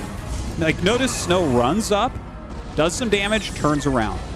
He's also setting up the other bottom right base, because that is absolutely what you want to do. Cannons, High Templars, carriers, you can't really break those bases very easily. Yeah, the busted part of this tech is to come here when we get Psystorm here, because then you treat the Goliaths like they're Hydralisks. Like, you just storm the areas that they're in, and, you know, they're not that fast moving out. But Snow also, I think, has tactically the right idea of how to play this part as well. It's all about the counterattack. If he can run up and maybe pick off the command center, like at the 4th base, that'd be huge. Yeah. Anytime he can kill a base, that's going to be very hard for Terran to get it back. Now, he is going to lose his 4th base location, but he's already remade his natural, and he does have that other base in the bottom right, so I'm not really that worried about him as of yet. Carrier's still gaining a lot of value as well. Yeah, he's done a good job, hasn't he? He's basically pushed out and wiped out a few of these, these tanks in these individual little locations. Rush has pumped up his supply back to maxing out. And I think basically what Snow's going to try to abuse is this circular area at the top left. If Terran pushes there, he runs around to the other side and threatens a counterattack. And, you know, really this is a big distraction, because there's also a base mining at the bottom right. It's such a powerful way to play the map. If you do get those carriers out there, it's really hard to pin them down. Snow can kind of run forever as long as he's still mining. Now comes up with the Arbiter as well. Oh, man, a pretty big one there. But Rush is doing okay in this fight still. He's really eliminating a lot of the interceptors. Well, and he needs to push Snow off of this location, or he's going to end up losing, I think. Well, the thing is, I think that there's now no longer enough tanks to be a threat. The Dragoons don't have to actually respect this at all. Look, this game, I think, is actually going to be won by Snow, and I got to say, I could not be more impressed. Like, this is wild to me that Terran was just maxed out and then actually pushed in and shut down the natural, and then he plays a game this well. And again, there's enough carriers and enough Dragoons that you win on both sides here. Well, you know, it was kind of a sneaky play here from Snow to switch into the carriers. A lot of times when you see Arbiter play and everything looks normal, you just kind of assume it will continue, and you start saving your scans because you need a lot against Arbiters. But Snow utilized that, and Rush took a long time to recheck the tech. You know, this is something that every Terran in the world messes up sometimes. Yeah, this is wild to me. This is, am I correct? I think we're almost done here. Yeah. I mean, Terran has remade a lot, but, you know, Terran is a thing where if you, like, deflate them a few times, they really can't get back to the place they were at before. You can't put toothpaste back in the tube, unfortunately. Yeah. And I mean, that's siege tanks or toothpaste. You lose too many of them, that's going to be that. Yeah, well, you just don't have the kind of power. These Goliaths, imagine there were 20 tanks around them, you know, like there was earlier in this game. And that's the thing is, each time you see these fights, notice how he doesn't actually fight the Goliaths. He targets a tank and then runs away. Well, the tanks are so much more expensive. They take longer to build. You know, you can only build them in add-ons. It's not something you want to be spending your gas on here as Rush. You've got to build a lot of Goliaths. And he's doing his best on this micro to try to pick off carriers, but Snow's got a lot of upgrades on them, and he's just pulling them back. Siege tank count is not big enough. You have like a very specific window to kill a carrier player, and that's why you still have your siege tanks, so that you can actually blow up their land army, and then the Goliaths prove to be too much for the carriers, and that's how you win. Here, the ground army's too much, and the carriers are too much. So we're going to be seeing a GG in just a second. I can't believe this game. I mean, again, I personally am not that good at carrier micro, but when you see somebody who's like really, really, really good at it, it's kind of crazy what you can do with it. This is going to be GG. We're going to go to the third game between these two. Snow, I'll tell you what, a sloppy opener. He lost the tanks. He lost an arbiter, but an insane closer. Well, now it's tied up 1-1. Hell yes. Who do you think takes the third game? It's going to be on Polypoid. I feel like Rush is. I do too. I think he's just It feels like Rush is better. actually, yeah. If he had not gotten, like, if he had just scanned, he wins. Yeah. Right? Because he can fill in the last 20 of his supply with Goliaths and just attack, move. Right. There's no way to hold that for Snow. Snow needed to get a little bit lucky, and he did. He did, and here he is. He's going into map 3.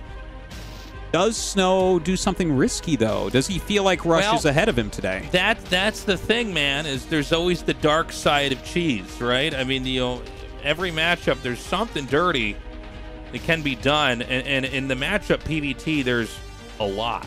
A lot of ways you can play it, you know. Obviously, we have the two-player map cheeses out of the question since Polypoid's 4 players, so we can't have like a gas steal or anything like that, but let's see, man. Snow just needs to win one more game, and he moves on to the next round. If not, it's going to be Rush going up against Best. All right, into it. Game number 3. Oh, they're even hosting on the correct map. All right, Polypoid, here we go. I was kind of hoping that we'd host Ascension.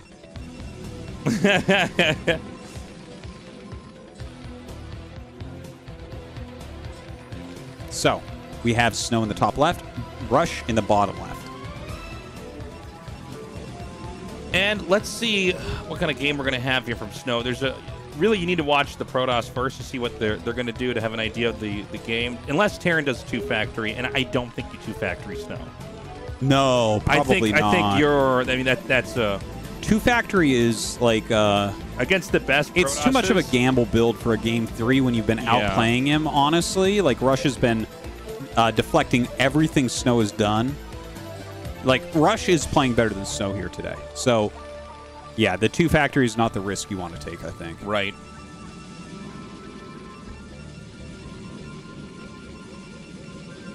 So. You know, I do agree with the point you were making earlier, which was that it just seems like Rush is actually playing better. Like, Snow is so amazing at the matchup that he can kind of screw up early on and then just kind of Hail Mary it to a victory. Just take a big risk where, like, you instantly die if they scout it, and if not, hey, maybe. yeah. Maybe you can get it. Really good carrier control back there, though. It makes games like that really make me appreciate the way maps are shaped, where I never really noticed just how abusable that area is in the top left. The fact that, first of all, Protoss get for free the bottom right base. And so what you can do is kind of just take fights and just abuse counterattack areas on either side of that little circle area. Totally. With the there's terrain that you can't move through right in the middle. And he really stretched the game out to a pretty incredible level. So, you know, very different from the game with Best. We're going to have Snow opening up with basically the textbook PvT opener. One gate, so no quick nexus. No, nothing like that. And Rush is actually going to scout him first, so that's some really great intel. Rush has been planning here to go ahead with a gasless expansion, and because Snow is scouting him kind of late, he's going to get that off without a hitch. So as far as I look at these build orders, it definitely looks like an advantage to Rush, especially with no Zealot being made. This is like exactly what you want as a Terran player. Yeah, he's going to be able to get away with this. You know, when the Protoss gets in here and sees this, it's a little bit scary because you realize they're already outgrowing you. Now, there are some rushes we could see from the Protoss. There is a Zealot inbound, but that's not going to get there before a bunker should be finished, I believe. Yeah, well, I guess he has to start the bunker like right now. Okay, there it goes. And he'll probably have to pull a couple additional SCVs as well, because obviously the Zealot can kind of run past. Yeah. But, yeah, I mean, it's a gate in his main. The Zealot was not particularly rushed out or anything. Looking good for Rush so far. He does have his gas finishing up as well. Of course, the SCV is going to go to the ramp and kind of force this Zealot back. Yeah, and this seems to be the right play that a lot of good players do, is they basically send the Zealot across and try to interrupt more. Because you're not going to get any value out of the Zealot otherwise. Unless you're trying to hide some kind of weird, like, DT tech. But then, you know, they see there's a Zealot at the ramp and they kind of just blind counter it. Rush is really playing a pretty perfect micro game here. He basically shut everything down. Wow. SCVs are damaged, but it doesn't matter. They can mine as much as they want. And so we're going to have this Nexus started here at about 4 minutes. And for Terran, the command center is going to be finishing here. So, I mean, this is pretty damn bad for the Protoss. Honestly, like, what do you think Snow should even go for from here? Because this is a perfect situation for Rush. This is what Terran dreams are made out of. Oh, I mean, I look at this and I'm kind of excited to see what Snow decides to do, because when you're behind, you know, that's really when you get to see, what I should say, when a good player's behind, you get to see how they think really well. Because, you know, when you're ahead, that's kind of always an easy call, right? So, yeah, let's see what exactly he's going to try to do. I mean, because it's Snow, I wouldn't be surprised if he just goes into Reaver Tech and just tries to play a control game. It does seem like he sort of always does this. Yeah, he's so stylistic in that where, regard. like, you know, Bisu or Mini or a lot of these guys, they almost seem to have a bigger range than Snow. I would agree with that. But Snow's, the way he does it, wins more PvTs than everybody else. Pretty much. Does that make sense? Yeah. Like, honestly, I only really put Best at a similar level PvT as Snow. And they play completely differently. Like, Best is one of those guys with a lot of range, whereas Snow... Yeah, I mean, you mentioned it when he did that really strange Reaver drop to do the extra damage near the natural on Eclipse, where it's like, well, only he sees that. Only he goes to try to hurt that. And then he does it, and that wasn't even the part where he threw the Reaver away. Yeah. That he actually got in and got out, and I'm like, well, I don't understand. Like... Anybody else tries that and they get punished so severely. Dragoons right now. Just pounding on that bunker. Quick armory coming up here for Rush. So he's going for a very macro-focused build. He'll be getting siege mode. Really quick weapon upgrade. He's getting that defensive turret already. Yeah, this looks really nice for Rush.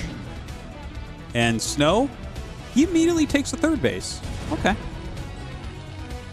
And I guess this is fine. I mean, you have to do something to catch up, right? I mean, it almost seems unimaginable to not take a third base in this moment.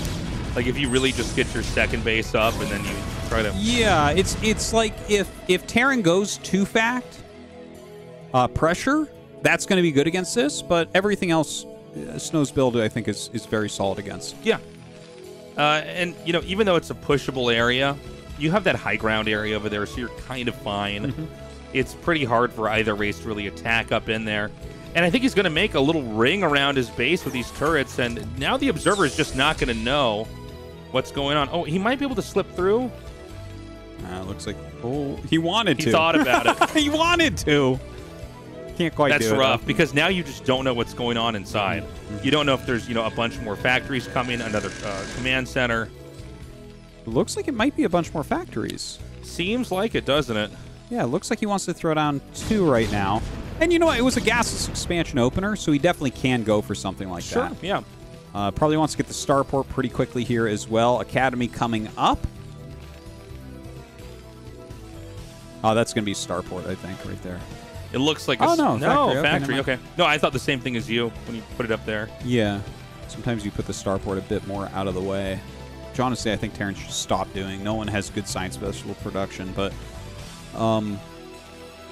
yeah, I wonder what his overall plan is here, because I don't think there's any rush timing. Maybe this just, he feels like this hits his economy just right, and his comm stats are late enough that he doesn't know what Snow is doing really. Right, but Snow doesn't know what the Terran's doing either. Yeah. He knows that there's a turret ring in siege mode, which is a reasonable amount to know, right? Where you're like, okay, it takes him a while to be able to attack me from that position. And now he's going to play, I think, a pretty tight mid-game here. He's basically treating it as if he's going to be attacked, because that's the safest of the two options. You know, it's like the riskier version would be, I don't know what he's going to do. I'm going to take a fourth base, and that dies to a rush. But in this case, let's say the Terran's going to go mass factory, then you try to match them. You try to fight them and win the fight. Yeah. If they try to expand, then you have to figure out, can I break this expansion while I'm expanding? And so this is the correct switch in the decision tree here for Protoss, as far as what they can see here from the Terran. And actually, what Rush is doing is he is definitely doing a two-base timing attack. This is going to be very interesting to see if he can just roll Snow over it. My gut is yes. His expansion was so fast, he blocked all observers from coming in and then added the factories. So, like you said, Snow isn't sure. He's teching up heavily. He has the Reaver, yeah. Okay, now he needs to get this shuttle over here. The shuttle's way too far away from the Reaver. Whoa! Yeah, some serious damage put onto that. Siege tank's moving forward right now. Oh, he just unsieged everything. That's going to be a little opening here to try to do some more damage. So you can see, this is Snow. He really knows how to abuse the little area in between the tank sieging up and unsieging. Vulture out there does scout the third base. Oh, Reaver goes down. Yeah. Oh, this looks really good for Rush right now. If you kill that Reaver, you feel like you can go across the map pretty quickly now. Yeah. Snow's got the right idea of keeping these Dragoons on the high ground. I just see Dragoons, though. Yes. That's all there is. You're definitely right about that. It's just Dragoons, so that's going to make it pretty difficult for him. He's microing as best he can. He's buying time. Like, he attacked down and tried to draw everything up. It looks like he actually wanted to go into carrier there.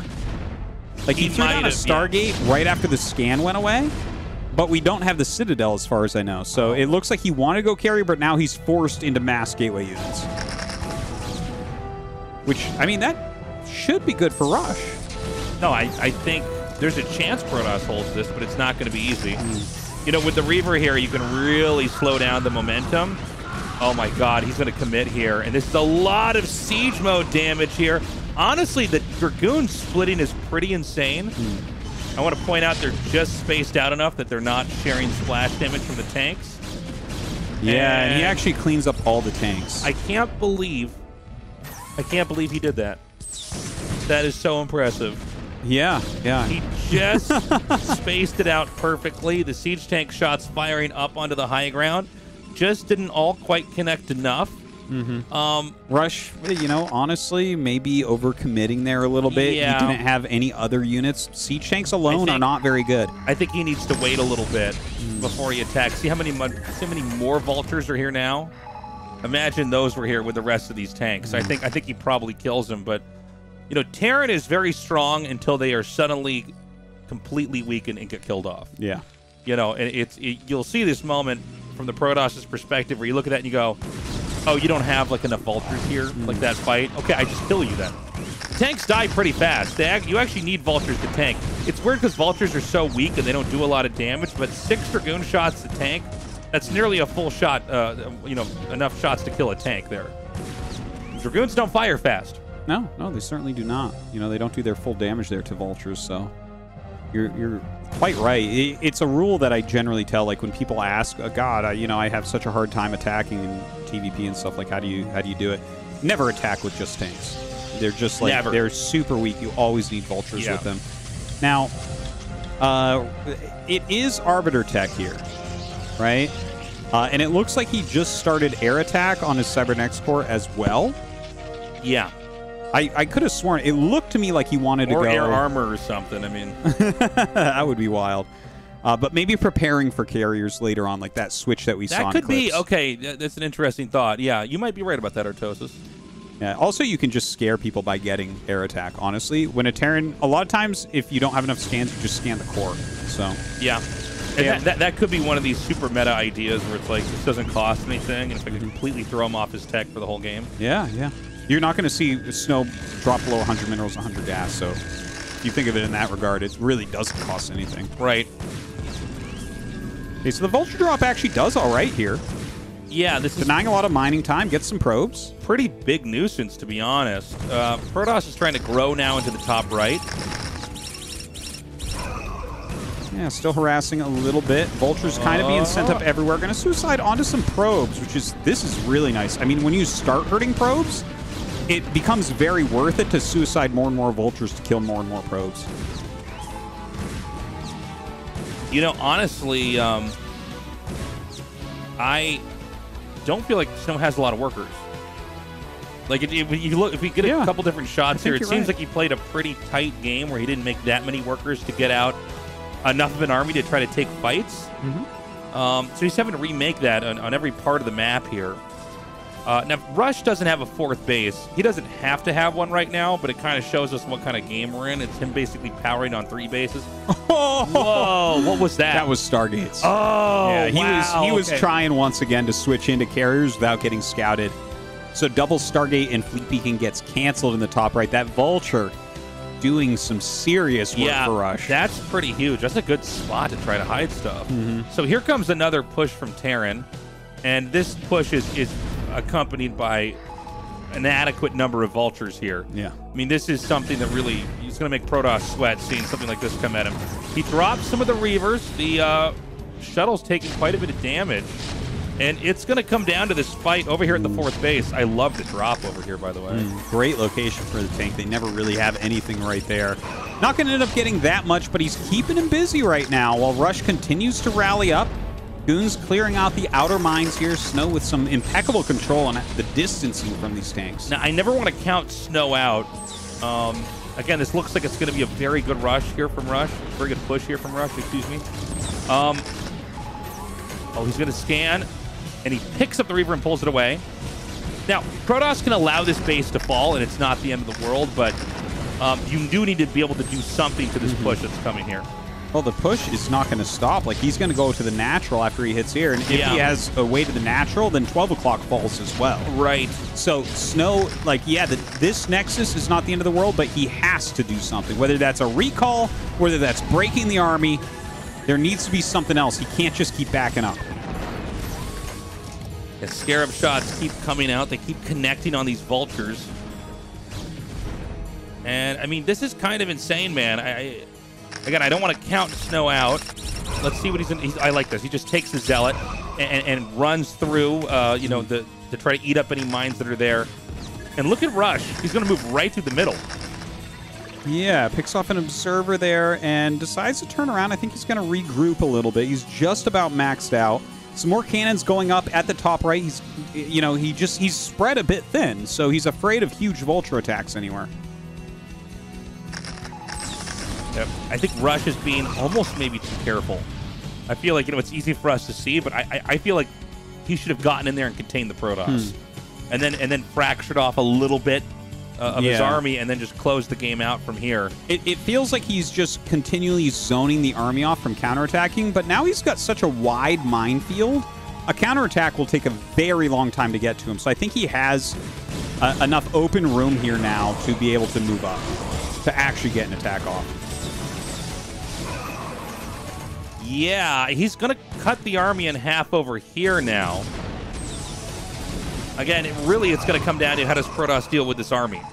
I think he's going to try to set up for maybe a counterattack or a recall.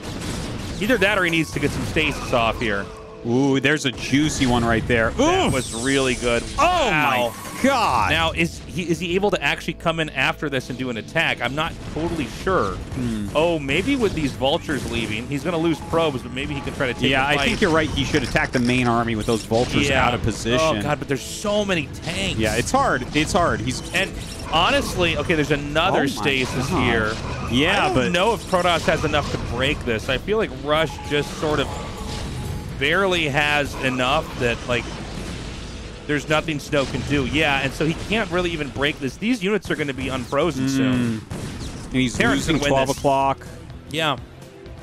Yeah, it definitely does look that way. He's up 40 supply right now, and everything's about to become unfrozen. There it is. The army returns to Rush as he pushes forward towards his natural.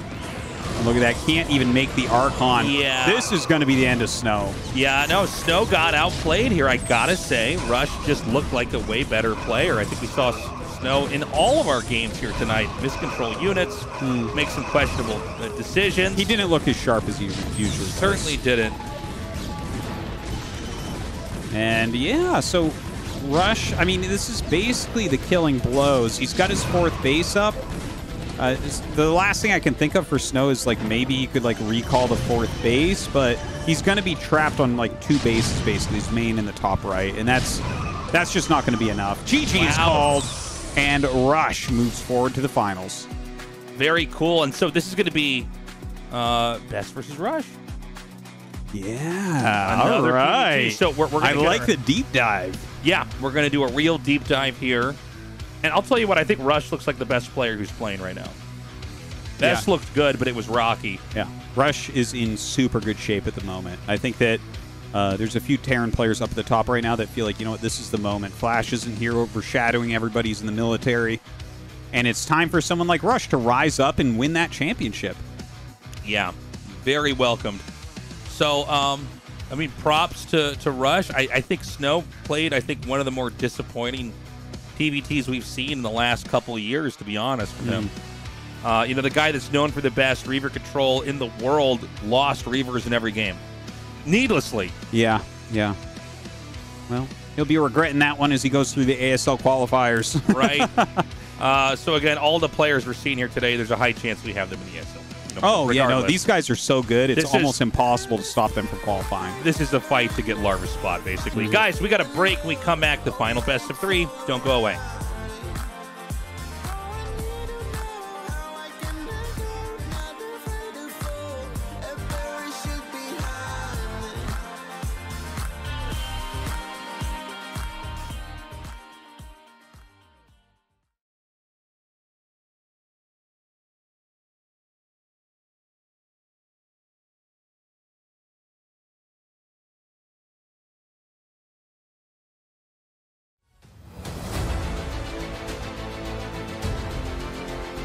Welcome back, everybody. Thank you for waiting.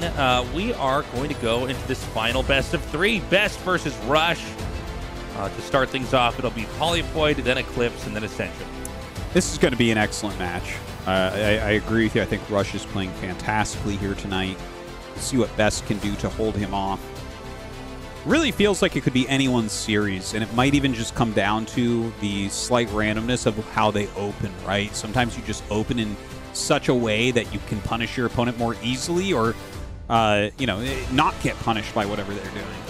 And as a reminder, the reason why we're having this mini tournament, this wild card match, is because Larva's not going to be in the next season of ASL. I know, it's crazy, right? Like the guy that just won the whole thing. Well, he's taking some time off because he's having some problems with his wrist.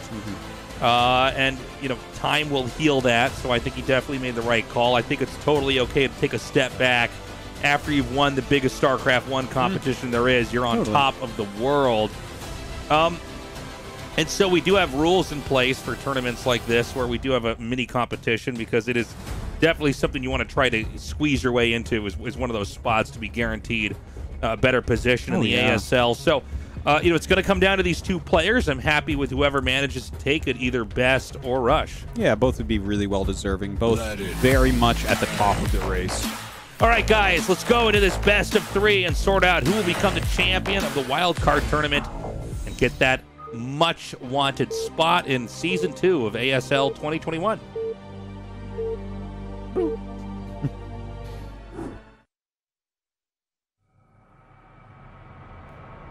Okay, in the bottom left, we have our Protoss player, Best. And in the bottom right, we have Rush. Yeah, I think totally fine spawns. See what they want to open up with. Looks like they're 2 and 2 so far. Cool.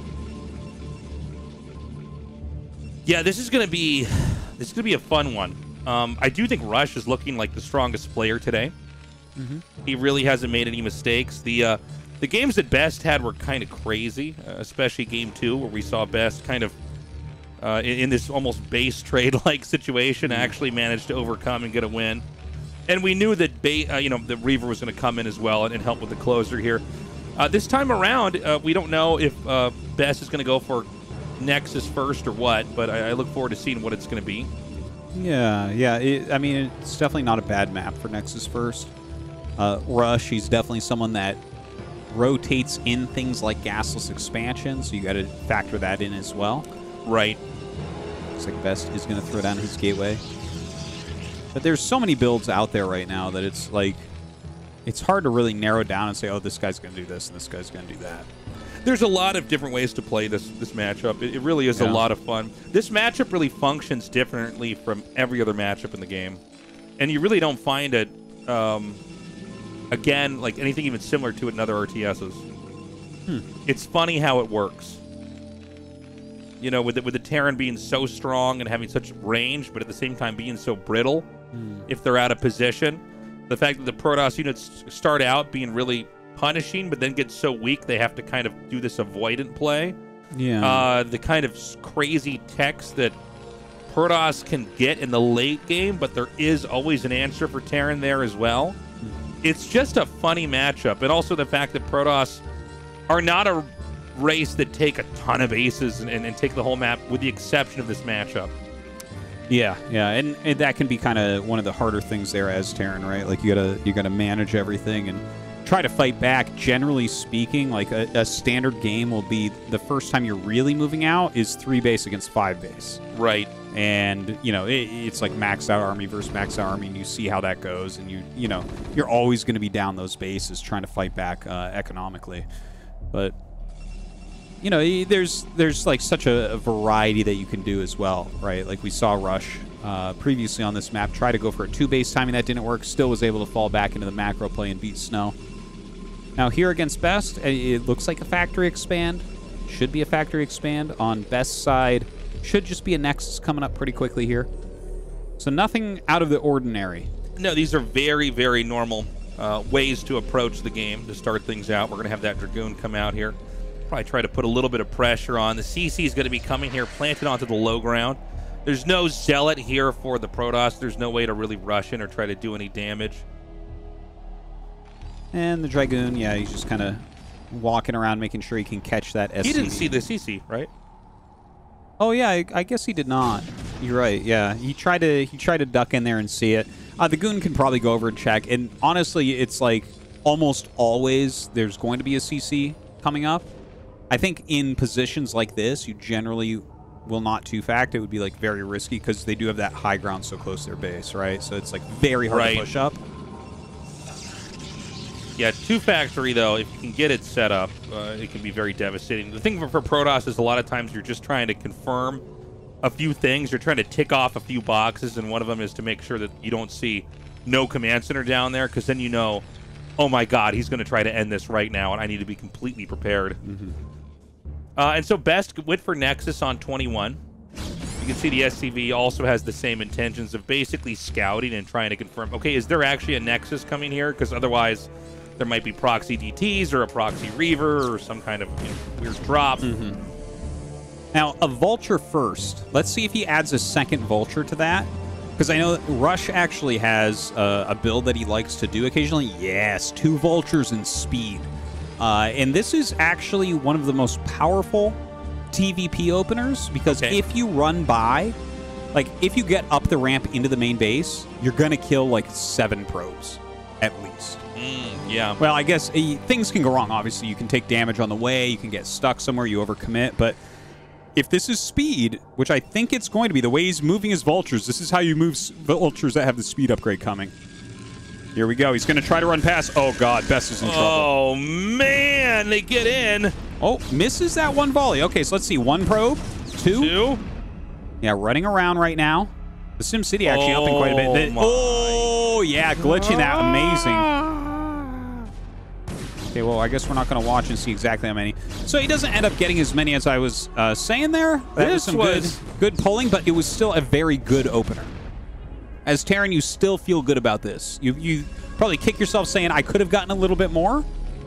Like, I'm sure he must have gotten 3-4 probes easily there. I'm surprised he didn't get more, to be honest with you. Yeah. Like, basically the worst thing that can happen to you when you're doing these builds is the vulture gets in your base.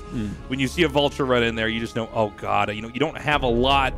You're just getting started as a macro game for Protoss. You've just laid down the first few pieces, right? But I mean, pretty clutch control there. One little trick for those that are trying to learn is that you can hotkey screens. The default hotkey for F2 is actually always over your Nexus. Yeah. But you can hotkey the other one as F3. And I remember when Noni came to Korea a long time ago, this is kind of when we learned there was mechanical things that some players were doing in Korea that others were not doing as foreigners. And I remember that was one of the first things they made Noni do when he joined a pro house. Yes, that's right, is to switch that over to stop drop harassment. Yeah, that in order to stop that, you always just F2, grab up to 12, F3, move them away, F2, grab the rest, F3. Yeah, and I mean, there's so many little mechanical things like that. That's why StarCraft's so damn fun to play. Well, it's one of the things that the people that don't like the game see as a flaw, and the people that do like the game see as a feature. Is you're trying to figure out how to do all these commands as quickly as possible. And well, it's classic pianists against iPad DJs, basically. That's the two camps of argument. It's like guess what? iPad automated. DJs are wrong. Yeah, it's like I want the game to be as smooth as possible, but then you can't have these kind of messy fights that you normally have, right? It's why you can't grab all of your army in attack. I mean, it would be nice if you could grab all of your workers with one button and move them somewhere. But then guess what? Those vulture drops wouldn't do anything. Yeah. It'd be very, very easy to, it would just be easy to save everything. And we would always know exactly the amount that, Listen, those gamers can go play Risk all they want, okay? Yeah. This game isn't for you then. Yeah, but when you get games like this, I think it actually makes it a lot of fun to try to figure out. Even when you're trying to remap rally points, there's like a whole technique to that, like hotkeying the screen over the gates, hotkey the screen there, and then you click everything. Or it's a fun thing, and when you get better at those little parts, you can get a little bit further ahead in that regard too. And now still running around with the Speed Vultures. He's laid some mines out. He has set up 3 factories at home.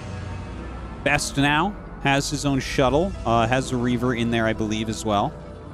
Just constantly sending vultures out just every which way. Looks like he's going to start his 3rd command center very shortly here. Looks like an armory coming up. Science facility should be being made as well. So it looks like Rush is just going to a very normal continuation with this. 2-1, get your 3rd base. He's going to, start adding mass factories here in another minute and a half or so.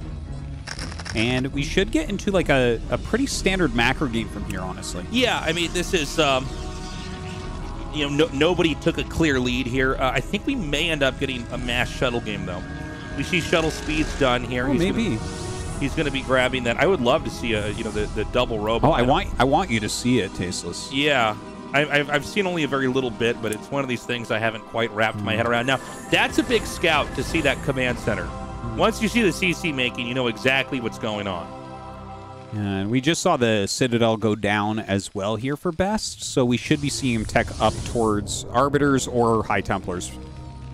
And has his Reavers outside. There's enough turrets that it doesn't look like he really wants to try to get the harassment done. Just constant upgrades going. The mine laying is amazing here. There's so much information for Rush on the map. Second robo. He's going to do it. Here we go, Tasteless. Okay, so this is something we've talked about. I remember hearing about this, and then I asked you, and you're like, no, nobody does that. And then like 2 months later, you came back, you're like, Tastosis, did you know about this double robo thing? And I'm like, oh, is it actually happening now? Keep in mind that, you know, we always see Terrans get busted with good shuttle play, but a lot of Protosses have realized you could just keep making shuttles and basically plop the army on top. Well, why not just get double robo? You can make Reavers, you can upgrade Scarab damage, and oh my god, is Best going to lose? What is up with Reavers just dying today? Yeah, I don't know what's up with that. So this is this. I wish this is the way the game actually works, but it's not. This is the way to try to break a Terran for taking a third base. And so you can see suddenly you just have more and more shuttles. You lose a Reaver, and it's always a big deal, but not as much of a big deal when you're not making out of one robo. In this particular strategy, you actually have much smaller armies. And look, 2 speed shuttles just flew over some mines, so as long as Rush caught that, he knows exactly what's going on. Look, he has a Wraith out already. He's adding missile turrets, and here we go. There's a lot of turrets in here, as well as that Wraith. Yeah, and he's getting a pretty nice unload here. Is there a Reaver in one of these? Yes, there is! He picks it up, taking a little bit more damage. Well, you couldn't have dealt with this better than he did. Whew. Oh my god. I don't know how many kills that was, but that was impressive. It was decent, but yeah, overall, that was not good for Best. Overall, Rush has to be happy with how he held that. It's so, you know, the turrets, which are usually intended to just gun down one turret from coming in. Well, if you have 3 turrets and 3 shuttles, excuse me, and most of them are full of cheap units like Zealots, you can basically sack 2 shuttles, kill off all the turrets, and the final shuttle that gets in there at the end actually ends up doing, you know, with the Reaver killing off the SCVs back there. Now, trying to hit him once again. He dive bombs onto some of these tanks, brings up his Dragoons as well. Not quite enough here for Best. He has to pull back. You know, this is such a harassment, backstabby type of style. I almost feel like you shouldn't really be attacking their army at this point. I think you need to do more damage first, but it's what Best was trying. Backs up now as the Vultures come out to harass him a bit. And I want to see what else he does with it. Like, I don't see the additional shuttles. You know, the normal way to play this style right now, like, you continually make shuttles for quite a while. I mean, I've always found it to be kind of troubling from the Terran's perspective. Like, what are you supposed to do against this exactly? You know, it's almost like you've teched into baby arbiters or something. Yeah. You know, you can get in there. I mean, at least with arbiters, Terran has time before they have to worry about that. But here, you can just kind of bombard them. But it also seems like it's a very easy way for Protoss to end up throwing the game away if they don't play correctly. Yeah, there becomes this moment where Terran just kind of has a bigger army than you, but you have to keep them back with those shuttle plays, because you know you're going to be a little bit later on everything else because you did buy the second row and you're putting so much money into this. Now Rush, it feels like he's defended very well. I don't know how many turrets he remade in the main base, but Best from here should be getting into Psystorm. He's got 4 bases up, so that's pretty healthy overall. And I mean, High Templars and the shuttles are going to help out a lot. It's slowing Rush down. So 4 bases are up here. You still need to get that 5th base up for Best. But it seems like whenever you go for the robo play, you're kind of locked in to powering out with shuttles. I mean, shuttles don't take that long to make, and they're pretty expensive considering. So it would seem like that would naturally slow down the 5th Nexus. Yeah, from what I've seen, is you generally are very, very slow on a 5th base with this type of strategy. And by the time you get into the 5th base, you kind of turn it around. You're not so much dive bombing in. You're more utilizing the High Templars for, you know, the strategy in between this and Arbiter, right, is the just speed shuttles with High Templars. So you get your harassment done. You kind of have those up in the air so that they're harder for Terran to kill off. We'll probably eventually have Arbiters, but yeah, we've seen a lot of Protosses just sit on Templars. And the idea is that, keep in mind, guys, Storm doesn't care what your upgrades are. Does full damage. Doesn't care at all. And so that's one way that Protoss can actually just thin out these big chunks of Terran units. I wish there was a Storm Armor upgrade. That would be amazing. All right, a lot of turrets going up, but the shuttles are coming. This is 4 speed shuttles. He is going to be getting in there with quite a few units, and we don't have the mines relayed. Okay, here we go. Wow. The two Reavers do get out. I don't see any High Templars in here. Oh, that mine hit really doing some work right there. Yeah, very nicely done. Does he get the damage upgrade on the Scarabs? I don't know. I don't know if the Observer even knows to check about that. Well, he was checking Scarab damage throughout the other games. Okay. Well, either way, the Reaver, it's doing all right. Clicks on anything we can tell. Okay, yeah, I don't know. But we don't know. Yeah. So, I mean, this is going okay for Best, but again, I worry that Terran, you know, if you don't really batter and bruise the Terran player, I just worry that you get to this point where, like, Terran's like, all right, anyways, I got +2 attack, +1 armor. In this case, +3 attack, +2 armor. He's like, let's go kill the Protoss. Yeah, yeah. Well, this is the main thing. Look, he's got 3 add-ons. So that is infinity tanks. Like, the amount of tanks you get with this... He's going to go, where's your shuttle god now? And just kill him. He might. Yeah. I mean, when you get enough tanks with +3, even Zealots have a hard time getting on top of them. There going, whoa, look at me, with speed shuttles flying around. He's like, watch this, and he just rolls over him and kills him. But I can drop on your tanks. Yeah. And the tanks just turn and shoot the Zealots. At that point, the Protoss is the guy at the fair that has all the balloons that he's selling for too high of a price. Yeah. This is a lot of siege tanks. Yeah, it really is. It's a scary-looking army. This is when you're Protoss and you're doing this, like, you were excited at the start of this, and eventually you're looking over there like, it's a lot of tanks. Yeah. I'm going to eventually have to deal with all of these tanks and vultures, aren't I? Well, here we go. We're going to see if he's able to do it. Psystorm comes out. That was a very good Psystorm. He only loses some Zealots there. But Storm doesn't care about your upgrades. And then everything for Protoss dies here. Okay. Coming forward again. If I can get 14 more perfectly placed storms. All right, gets one Reaver. Right. Dude, there's no way this army can ever stop what Rush has. He can just leapfrog the tanks. Yeah. Rush is going to pulverize in here. This is beautiful. Look at this. The only thing we can say that's bad for Rush in this situation is we don't actually have a 4th base up. Yeah, but I think he basically played this so that he would never have to... I mean, if he got a 4th base, then the shuttles would be doing a lot more damage. I think he's making a 4th Nexus, like above his natural. I can't... Oh, no, he is. I'm just saying, I think when you play against this, the whole idea is you don't take a 4th base, because then you can't punish the Protoss at all. I think if you go 4 bases, the Protoss is like, oh, okay, good. Now I get to use this technique, where instead it's like, there's nowhere you could drop but the main, which is just fed into the Terran. And look at this. The Psystorms continue to come out, and he does shave off the vessels, some of the vultures, a few tanks, but the push is never-ending. It is continuing to come forward here for Rush. He's up a good 20 supply right now. 6 Storm there, killing a vulture. Yeah. Throws him down on these tanks as well. Probes trying to transfer during all this get absolutely destroyed. Some very good Psystorms coming out. He's whittling the tank number down a little bit, but not enough.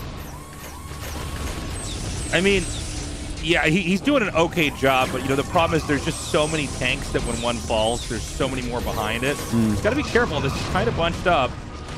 But... Oh, that's a good Storm right there. Trying to dive bomb again, but he can't attack up that hill against these upgrades with this size of an army. This wall in at the entrance, which is designed to stop vultures from coming into the main, is now a bottleneck that the army can't get out and fight adequately at. Yeah, that is true. I wonder if Protoss at some point should kill those buildings. Could be. I mean, it might be worthwhile. Sometimes they kill the parts of their wall against Zerg to make sure they can come out against Lurker quickly enough. It's kind of a similar idea, I guess. Well, the shuttles are going around the map again, so it seems like Best is giving up his natural. Oh, he just started his 4th. Okay, so Rush actually was only on 3 bases for 19 minutes before starting that 4th CC. That's a long time. I mean, oh, that's funny. He's just going to expand it into the natural. That makes sense, actually. Yeah, it does. It does. All you got to do is mine wherever your army's at. Mm-hmm. Well, that's his safest place on the map, actually, because that's where all the units are. So, yeah, makes sense. He's going to have to cancel that. Sick turret. I mean, the issue right now is that, I mean, besides the headache of resetting all of these rally points, which is actually pretty time-consuming, all that Terran has to do now is come up here and smush the natural expansion over here. Oh, no, that's a funny concept. I guess that didn't occur to me until we saw it, but you could storm SCVs over here. Yeah, you got to have something set up. Now, Rush is getting ready to hit additional bases. You have to make sure you leave enough to defend and to stop units from coming out freely from the main base. Oh, kind of some interesting harassment going down here. Oh, not bad. Yeah, doesn't get as much as he wanted with that high tempo. A lot of damage to the SCVs, but not kills. You know, if Best had like a couple arbiters with recall, I would give him a much higher chance in this game. But I think he's just so clogged up at the moment. Yeah. You know, this shuttle play, I think nobody fully knows, you know, how much potential this has, depending, because, again, I think when you look at what Rush did, he sort of just didn't play into the situation. He just stayed on 3 bases and just fended off the drops. Then he's like, all right, well, you don't have stasis and you don't have carriers, and I have a ridiculous amount of tanks, so I will just take these fights. Look at this. Best is still harassing the economy a lot. He did a drop down at 6. That's it. Yeah. GG. All right. Rush takes game 1 and is 1 victory away from being the champion of the wild card tournament. Well, that would be very welcome for Rush to just start off in that round of 16 as one of the group leaders. Well, I think we're due for a new Terran hero. You know what I'm saying? And we need a Terran player who's really going to come out and dominate. No disrespect to Light, but he's been around for quite some time now. You know, we are at the point in time where, you know, our Lights, our Bisus, all these guys are super old school. And so when you see somebody like Mini coming out and doing very well, or seeing Rush, not that these guys just started playing, by the way. No. But that they are really dominating like the greats of the past. Yeah. Hey, well, we need the fresh blood. We need these guys that are coming up with their own ideas, their own takes, you know? Yeah. Can't rely on Flash solving every meta forever, that's for sure. I'm probably one of the only people that actually likes it when Flash loses. Yeah, you are a hater. I am. No, I am, yeah. You don't like truth. You don't like justice. No, it doesn't matter what race it is. It's just once we get somebody who starts to win too much, I'm like, okay, that's enough. I have to root against you. I mean, obviously the guy's a genius and he's, you know, super exciting to cast and stuff. But like, even when we came back, you know, to cast StarCraft 1, I'm like, still Flash. You know? Yeah. Was it as bad as before? Oh, it's even worse now? It's worse now. Okay, all right. All right, Eclipse. Gamers. Yeah, Eclipse going to be next. Yeah, Best has a good shot here. Let's see what he does. Yeah, I mean, PvT, a lot of stuff Protoss can do here. I think Best is going to have a really strong performance. I really want to see more of the double robo play. But it does seem like this is something everybody's been tinkering with, and people aren't sure. You know, it started out with lots of speed shuttles. Yeah. And now we've got to the 2 robo play, which is kind of crazy. I've heard whispers of 3 robo, but I feel like that's probably not. That's insane. That's not probably good, but I think 2 gives you so much. It's actually completely just think surprising. of what happens if you have that many Reavers dropping. Well, at that point, 2 gates and there's 3 robos. And eventually, if it's just robo units, it's like going to turn into BCs versus Reavers or something. All my supplies command centers because they lift off and just fire them down with wraiths and then shoot the Reavers. Oh my god. So in this game, Best has actually put the pylon. It actually looks like he's going for a PvZ build, but this is actually one of the oldest builds in the game. It's where you make the gateway as part of the wall-in at the natural. First and foremost, because the Zealot gets across the map a little bit quicker, and that makes a big deal in this matchup. And then also it adds a nice wall-in so that you can expand pretty safely. Yeah, and here, Best should be throwing down the offensive gas relatively soon. Okay, the barracks goes up. The gas goes down. Okay, so with the offensive gas, and by the way, it might seem like there's a lot of different builds that kind of look like this, but it all kind of comes from the same place. Like, you can make the gateway in your main and then do the gas steal. You can make the gateway on the low ground and do the gas steal. You can make the gateway in the middle of the map, like we saw Bisu do in the last ASL, and take the gas. You could even make the gateway in their main and take the gas. Yeah. But it's all kind of it's different versions of the same build, and a lot of the same ideas are still at play here. Look at this game. Dude, Rush's SCV micro is sick. Get back here. He is trying so hard. Dude, he wants that seed so bad. How embarrassing. The SCV is like wave dashing like it's Smash Brothers to get over there. It's like, jeez, man.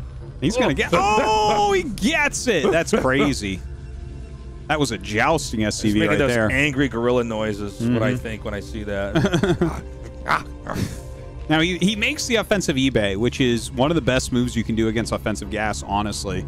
If you get offensive engineering bay down, it slows their nexus and kind of forces them into gas, which gives you lots of time. You can get your command center up at a similar time to the nexus. And it actually trips them up a lot. Like, it's kind of crazy. Like, when you see the eBay come down, you're like, oh, no. Yeah. All right, cancels that off. Uh-oh. Surprised. Very, very surprised about that he did not just run by. Because it's just very annoying if you run one Zealot in. It's like, even if it doesn't kill anything, it just takes like a lot of micro. It takes a lot of time. It's going to make the gas live longer. You know, all those things. So gas is taken. You know, it's been a little bit of back and forth here. I would say, looking at this, that I like it just slightly more for Rush. Yeah. I think had the eBay not come down, we'd say Protoss is a couple more percentage points ahead. Yeah. It's close, though. I mean, you wouldn't say someone's going to win because of this situation. What about 2 Zealots, Tastosis? It's that same SCV wave dashes away. What's that all about? I don't know, actually. I mean, it has to be a robo, right? I think so. I can't imagine what else you would put there. It could be. Yeah, I mean, I don't think it would be another gate, you know, and I don't think there's any special tech that you'd really want to hide. No. I mean, nowadays with how early Arbiter tech is, you're not, you know. You always have, like, a form of detection. You generally... You know, there it is, Robo. Robo is the only thing you would build here that would actually do something for you. And so, I mean, the idea is basically that you're going to get there a little bit more quickly. And they're certainly not going to scan and see the Robo. The Terran, of course, doesn't know if there's a third base yet. Yeah, he might go and try to scout that since the probes just remain on the ramp. There's so many spots Protoss can expand with on the map. I think you get there and you look and you don't... There's this problem of the 2 bases at the bottom right, both of which Protoss can take. It's like you have to take the one on your side either. You can take the one on the Terran side. If you do that, you're actually just like, what are you doing? Oh, on the bottom right. Yeah. No, totally. Yeah. I thought you meant like the Terran's 3rd or 4th. No. Tasteless. I mean in this bottom right corner because totally. Even if they check the 3rd, you don't know. This happens in some of the matchups where you're like, well, he could have actually taken a base somewhere else. So Rush is going to scout this, and this is one of these moments where we got to see, is he such a gamer that he pulls away? No. He saw it. Yeah, he saw it. Sometimes you see these guys that are so fast, they're like, no nexus, and they pull away, and it's like, it's too bad you weren't a little bit That's what slower. you meant by such a gamer, yeah. If you were a little bit worse, you would have scouted that. So the Goon comes down and finds that SCV, going to go ahead and chase him away. But now that you know that the Robo's there, it's like you're not going to take damage. It's way less scary. Now, walking over to kill it is... I think a lot of people would see that and say, why doesn't he go kill it? Terran doesn't really have a good army right now. He has 3 to 4 Marines, and the first tank is about to pop out. That is not something that's going to fight 2 Zealots and a Dragoon and soon a Reaver. No, you can't fight it, but I think knowing helps out a lot, and you know that is important tech you can kill off later. We don't see this used very much in pro matches anymore. Like, it used to be the proxy Robo? Yeah, it used to be used a lot and back in the day, and it just seems like people... Even a couple of years ago, it was kind of popular still. Yeah, this year, I feel like this is the first time we've casted somebody doing this in a while. I think you're right, actually. Now, granted, we've casted so many StarCraft games at this point in time that it's turned our memories into oatmeal and everything kind of blends together, but I believe we are correct about that. Our brains are the melting pot of StarCraft. Yes, we talked about it like that. Can you name the 3 GSL champions from 4 years ago? I'm like, I don't know. It's probably Maru. I don't know. Okay, yeah, Maru, look at this. maybe Rogue. Flies over the turret. Oh, the Marines came and... Oh, he's going to target that. Okay, so this went well for Rush. Like, it could have gone slightly better, but he lost, like, a tank and some Marines and maybe a turret. And he killed a Reaver, a Shuttle, 2 Zealots. This is very good for Terran. You're happy with this. Yeah. I think that Protoss got in, and they did get something, which is not bad, honestly. But losing the Shuttle and the Zealots are not a big deal, but basically losing the Shuttle and the Reaver is pretty bad, honestly. The idea of making that close is that sometimes you get in right before the turret finishes. All these timings are very ironed out. And so when you get to, if you can actually get on the inside rim and start to kill workers, it can be pretty damaging. Oh, yeah, especially turrets. Yeah. Like, you don't have Goliaths when you make turrets. So yeah, you actually don't have anything else once it's in the base. I mean, he saw it, and so he made his turrets earlier, and he stopped it. We could still have double Robo again, by the way, guys. Yeah, it's definitely possible. It wouldn't even be that bad because the proxy Robo will still be very useful in that regard. Adding a couple more gates. Okay. I think what we'll see here is the kind of like delay your third base into Oblivion type of play. Yeah. Where you're really massing up on Dragoons and Zealots and Shuttles and Observers and whatnot, and you just kind of keep them on the fringe. You try to slow Terran down from actually being able to push out and take that third. Now, these tanks are actually to zone everything out so the Vultures can run by, I believe. Yeah, I think you're right about that. Uh-oh. But he knew what he was doing. Went down the wrong alley, my friend. Yeah, pretty good contain, actually. I like the light Dragoon setup out here. It's like enough that, if anything comes out too far, you can kind of hold it off. But then it's tempting to go down that alley. And, I mean, it's a very clean setup overall here. I'm sorry, that was a Forge, and what else was that? Citadel. A Citadel, okay. Yeah, so a bit late on the Citadel, but that's okay. It's a very Dragoon-heavy strategy anyways. We'll see how many shuttles he ends up going for with this, but it's really about slowing down that third base. Ooh, I like the dropship. When your opponent's containing you this heavily, the dropship can have a lot of use. Yeah, but if it can get out without being spotted, look at the mini-map. I mean, even the Robo kind of spots. Yeah. Is he going to try to thread this needle through the blind spot? He might. Like, he knows where that is, so he knows that it's very unlikely for him. Oh, my God. Look at that. Look at that. That is like stealth bomber, man. Dude, it just goes right through everything. He got right through the violin string of darkness on the map. It's Mission Impossible where he's moving through the laser fields. This is going to be awesome. Okay, going to drop a couple Vultures here at the natural. Going to bring 2 up to the main as well. And it looks like he's going to get a good amount of probes with this. The harassment here of Rush doing fantastically. That was awesome. Look at this, Taste. So much damage. Yeah, this is crazy. I will tell you, he's not killing enough workers to really make this pay for itself. Okay, that was pretty good. I mean, you're kind of hoping for that real money explosion there. I think this cannon actually can't hit these Vultures. Yeah, not at the edge. Yeah, it's just kind of weirdly enough placed. Dude, this was... I liked this so much for Rush. Like, I'll be doing this tomorrow. Anything you can do to slow down the Protoss on 3 bases is going to slow down their ability to run over your army. So it's actually huge. Uh-oh. Yeah, 3 speed shuttles. It's a bit scary. Only 2 Goliaths, so that's a lot of volleys to take these down. Okay, let's see how he can do. The dive bombing commences on top of the siege tanks. The Reavers are out as well. Some good hits. Very nice Reaver shots here. Connects and takes out those tanks, but there's not quite enough. I always wonder, because I'm not very good at this, but the whole hotkey setup here for the Protoss, because this is sort of a new way to play that requires you to, like, basically be engaged with your hotkey setup in a very different way. Because we see a lot of the Protosses just lose the shuttles after the attack. Yeah, that's very true.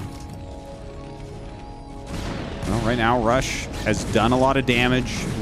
Like, Best just killed his own pylon to get up there. Yeah, and right when he killed it, he just suicided the vultures on top of that. Yeah. Now, Best can still bust him, though. A lot of tanks were killed. I mean, it is, I think, a little bit possible. Okay. It's one of these things where it seems like Terran might break free, and then the next 3 shuttles come in, and it's like, oh, yeah, you don't really have that many tanks anymore, do you? He did lose a lot of tanks, but I think, like, his position is so nice. The vultures that he has out on the map, he's added some turrets to his front location. He still hasn't taken his 3rd, but that's okay considering what's happened this game. The game has just been so active on both sides. So finally coming up, bringing a couple Goliaths here as well. The Protoss doesn't lose when Terran gets the 3rd base. It just means the game goes on. And, you know, a lot of Protosses have concluded this is one of the best ways to play this map is to try to thwart the Terran's plans for a 3rd base.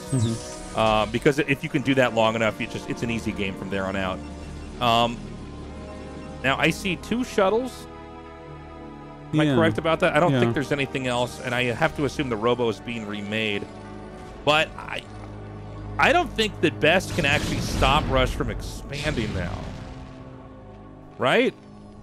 Oh, you mean like go across the map in some way? No, I think I think you rotate vultures a little bit. You build up, you finish your upgrades, you secure your 3 bases, and then he can think about pushing. Is he not remaking a Robo? Because I just don't see it on the map. Yeah, I'm not sure. I mean, he does have quite a lot of observers out here. Yeah. But it just seems like maybe finances are tight back at home here. Well, they definitely are tight, right? Like, he's only on 3 bases right now. We're 13 minutes in. A lot of times you have 4 mining bases right there. He took that damage from the vultures as well. So, yeah, I mean, I'm still really liking this game for Rush. He's just playing some beautiful games. Yeah, Rush has really kind of weathered everything that Protoss tries to throw at the Terran and trip him up. And so much of TVP is about that, is kind of dodging with grace each caltrop that the Protoss is trying to throw at you, you know? So now we've got a Terran on 3 bases. We've got a very healthy economy. Now, Snow did get the 2nd Forge, which I really like. It's going to give him a little bit more presence with his army, you know, having those upgrades. And it's not always good to suicide vultures out like this, but I think in this case, this is the way to do it. Yeah. There's not that many expansions out, and so if you can get that, like, horde of vultures over there, you're going to kill every single probe. You've killed off 1/4 of the workers Protoss has. Yeah, and you always want to trade out vultures as you get to higher supply anyways. You never really need more than 2 groups. Right. So it's great to throw them away, lay mines with the new ones, send them out, throw them away. Trade them for whatever you can while you build up that tank and Goliath count. Now, Best does force these back for the most part. A few more running by once again. And look at this. He has another group already leaving across the middle of the map. Rush is so active right now. He's doing a great job, and he's filling the map up with spider mines here. And I mean, it's kind of hard when you're the Protoss at this moment if you don't have observers everywhere. Because if you move in a direction that maybe is, you know, you weren't aware there are observers there, you can lose huge chunks of your army. And right now, by the way, Rush is actually, supply-wise, outgrown the Protoss, which is kind of scary. Protoss doesn't have any presence on the bottom right, which makes the pushing a lot more straightforward here. Yeah, the Vulture's continuing to lay those mines out. It's got just great zoning. There's just no vision. Look at this vision of Best. He sees very, very little of what Rush is doing. He can, I mean, I'm sure his imagination is going wild with the amount of siege tanks that actually exist over there. Now, Best trying to expand towards the bottom right, but Rush is going to start moving out. What is this? What am I looking at here? I don't actually know why there are cannons there at all. That almost seems like a brain fart move. That's like kind of, I'm sure he was thinking something that seemed smart at the time, but that doesn't do much, does it? Yeah, it stops vulture rotations over there, but that's it? Maybe, yeah. I think he's going to actually try to run this over. I mean, the thing is, you know, this is the only other base Terran can take as the game goes on, so I guess he kind of wants to play the same game he was playing by trying to prevent the 3rd. He just wants to do it at the 4th. Yeah. And I guess maybe if you have cannons there, especially because they were pushed back far enough. There's no easy way to hit it with tanks, but instead he just had that whole position wiped. And notice that Terran can push up here, expand into this location, and then take out the Protoss' fourth and probably win the game. Well, if he takes out that fourth base, that's going to be rough for Best. He is taking the bottom right. Another drop coming up as the Arbiter flies by. Siege tank and a couple of vultures here trying to take out that cannon. Not the most effective drop, but yeah, it's, it's whatever. Yeah, kind of a funny little engage there. And Rush is basically elbowing his way through the map here. He's any little small bits of Dragoons that were intended to control areas, he just comes in here and smashes them. And then he pulls back.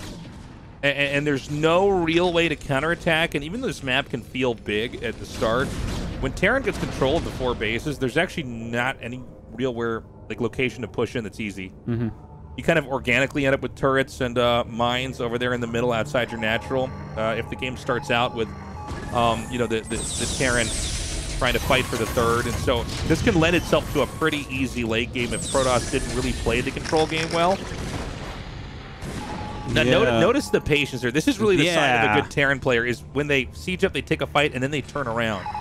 So much of this game is about getting so far with an attack and then regrouping and binding more hotkeys and being extremely patient. I mean, a lot of Terrans, I mean, we saw this in the series we casted earlier where it was like 6 tanks attacking up a ramp, you know, a large ramp over at the Protoss' third. It's like, well, that's kind of how you lose, man. Well, that's the dichotomy of Terran, because both those games were Rush. So.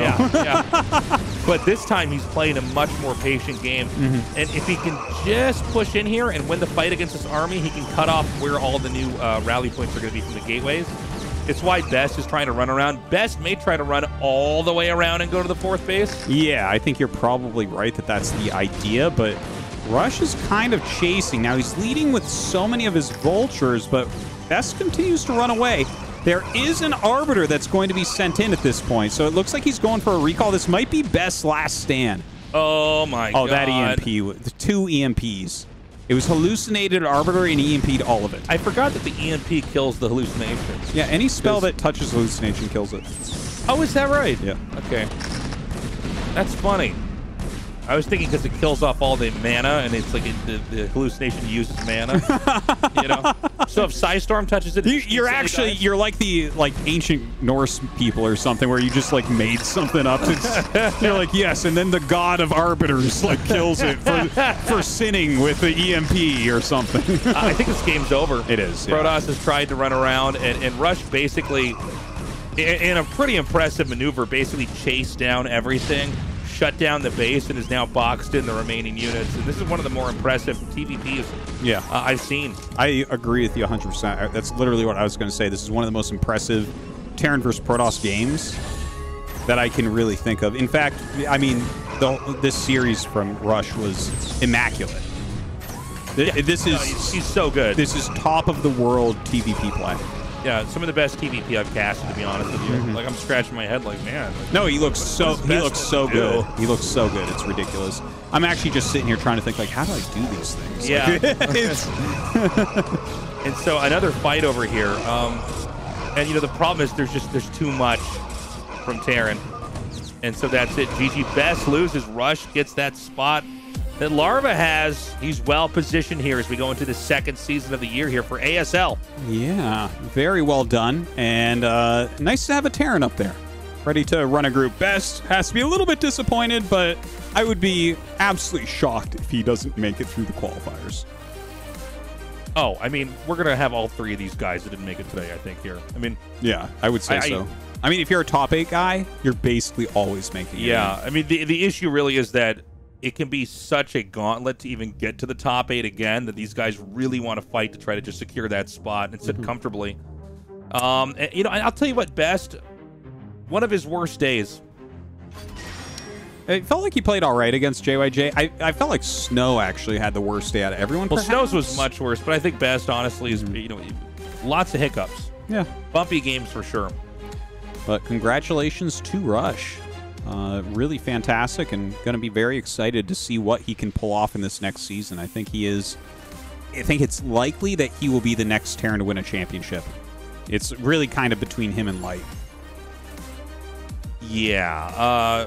Rush, kind of the new age of Terrans, looking to be extremely clean, and he kind of just he outpaces the Protoss. The Protoss has his mischievous tricks.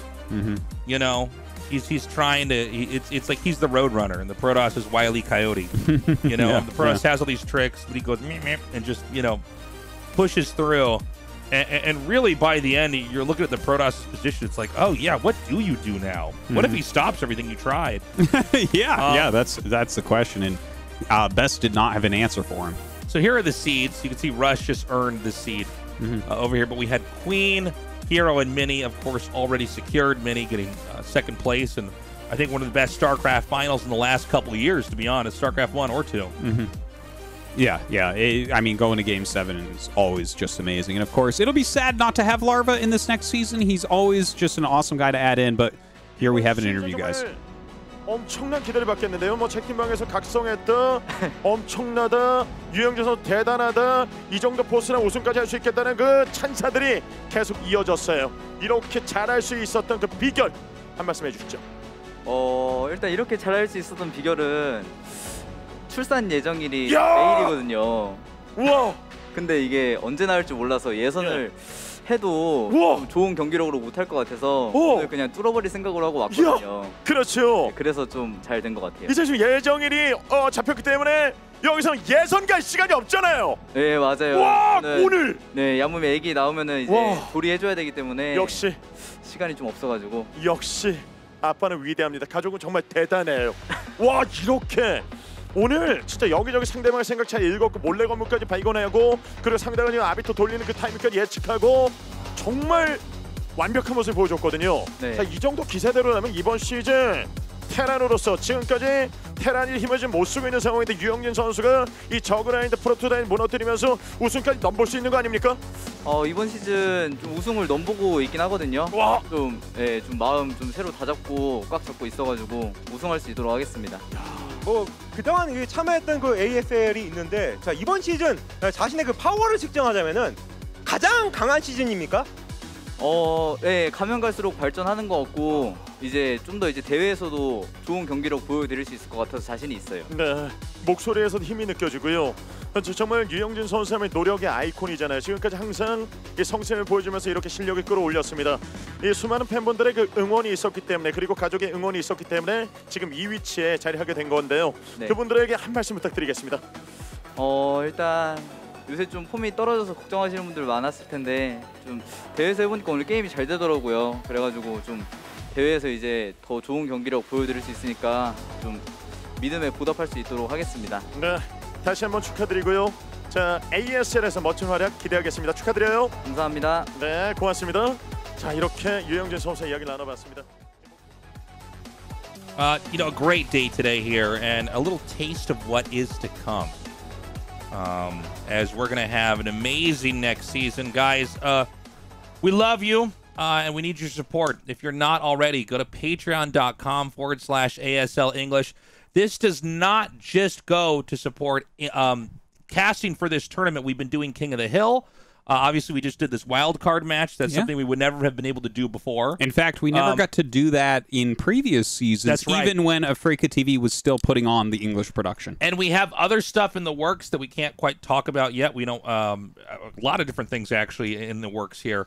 So, in other words, if you support us on the Patreon, we're going to have new things every month or something that's going to be high-quality StarCraft 1 content that you guys can enjoy when there is not an ASL. Because let's be honest, there's not enough ASLs. Dude, there's not enough Brood War in general. There's not enough Brood War in general, but now that we have this thing set up, you can come there and support us. So, again, please go there and yeah. Do it. Do it. Do it, guys. Okay, here are the qualifiers for the upcoming season, guys. It's coming right up. In fact, by the time you watch this, maybe it's already done. Who knows? Yeah. But yeah, the qualifiers are going to be awesome. The tournament itself is starting just towards the end of this month, and we're very, very excited. You know, we have our team from last season back. Nice username, Cobra Venom and Banana Soup. Yes. Going to be doing the IDs of our nerds that are working on this and helping us to bring it all to life.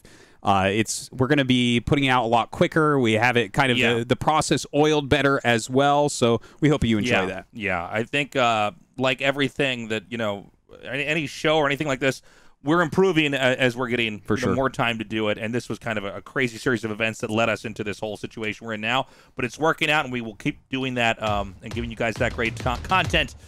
We love you guys. Thank you so much for joining us. That's all the time we have.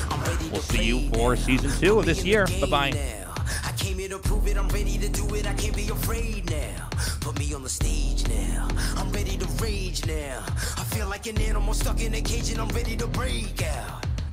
My time, none of you people can tell me to stop. This time, like the last time, you better get ready.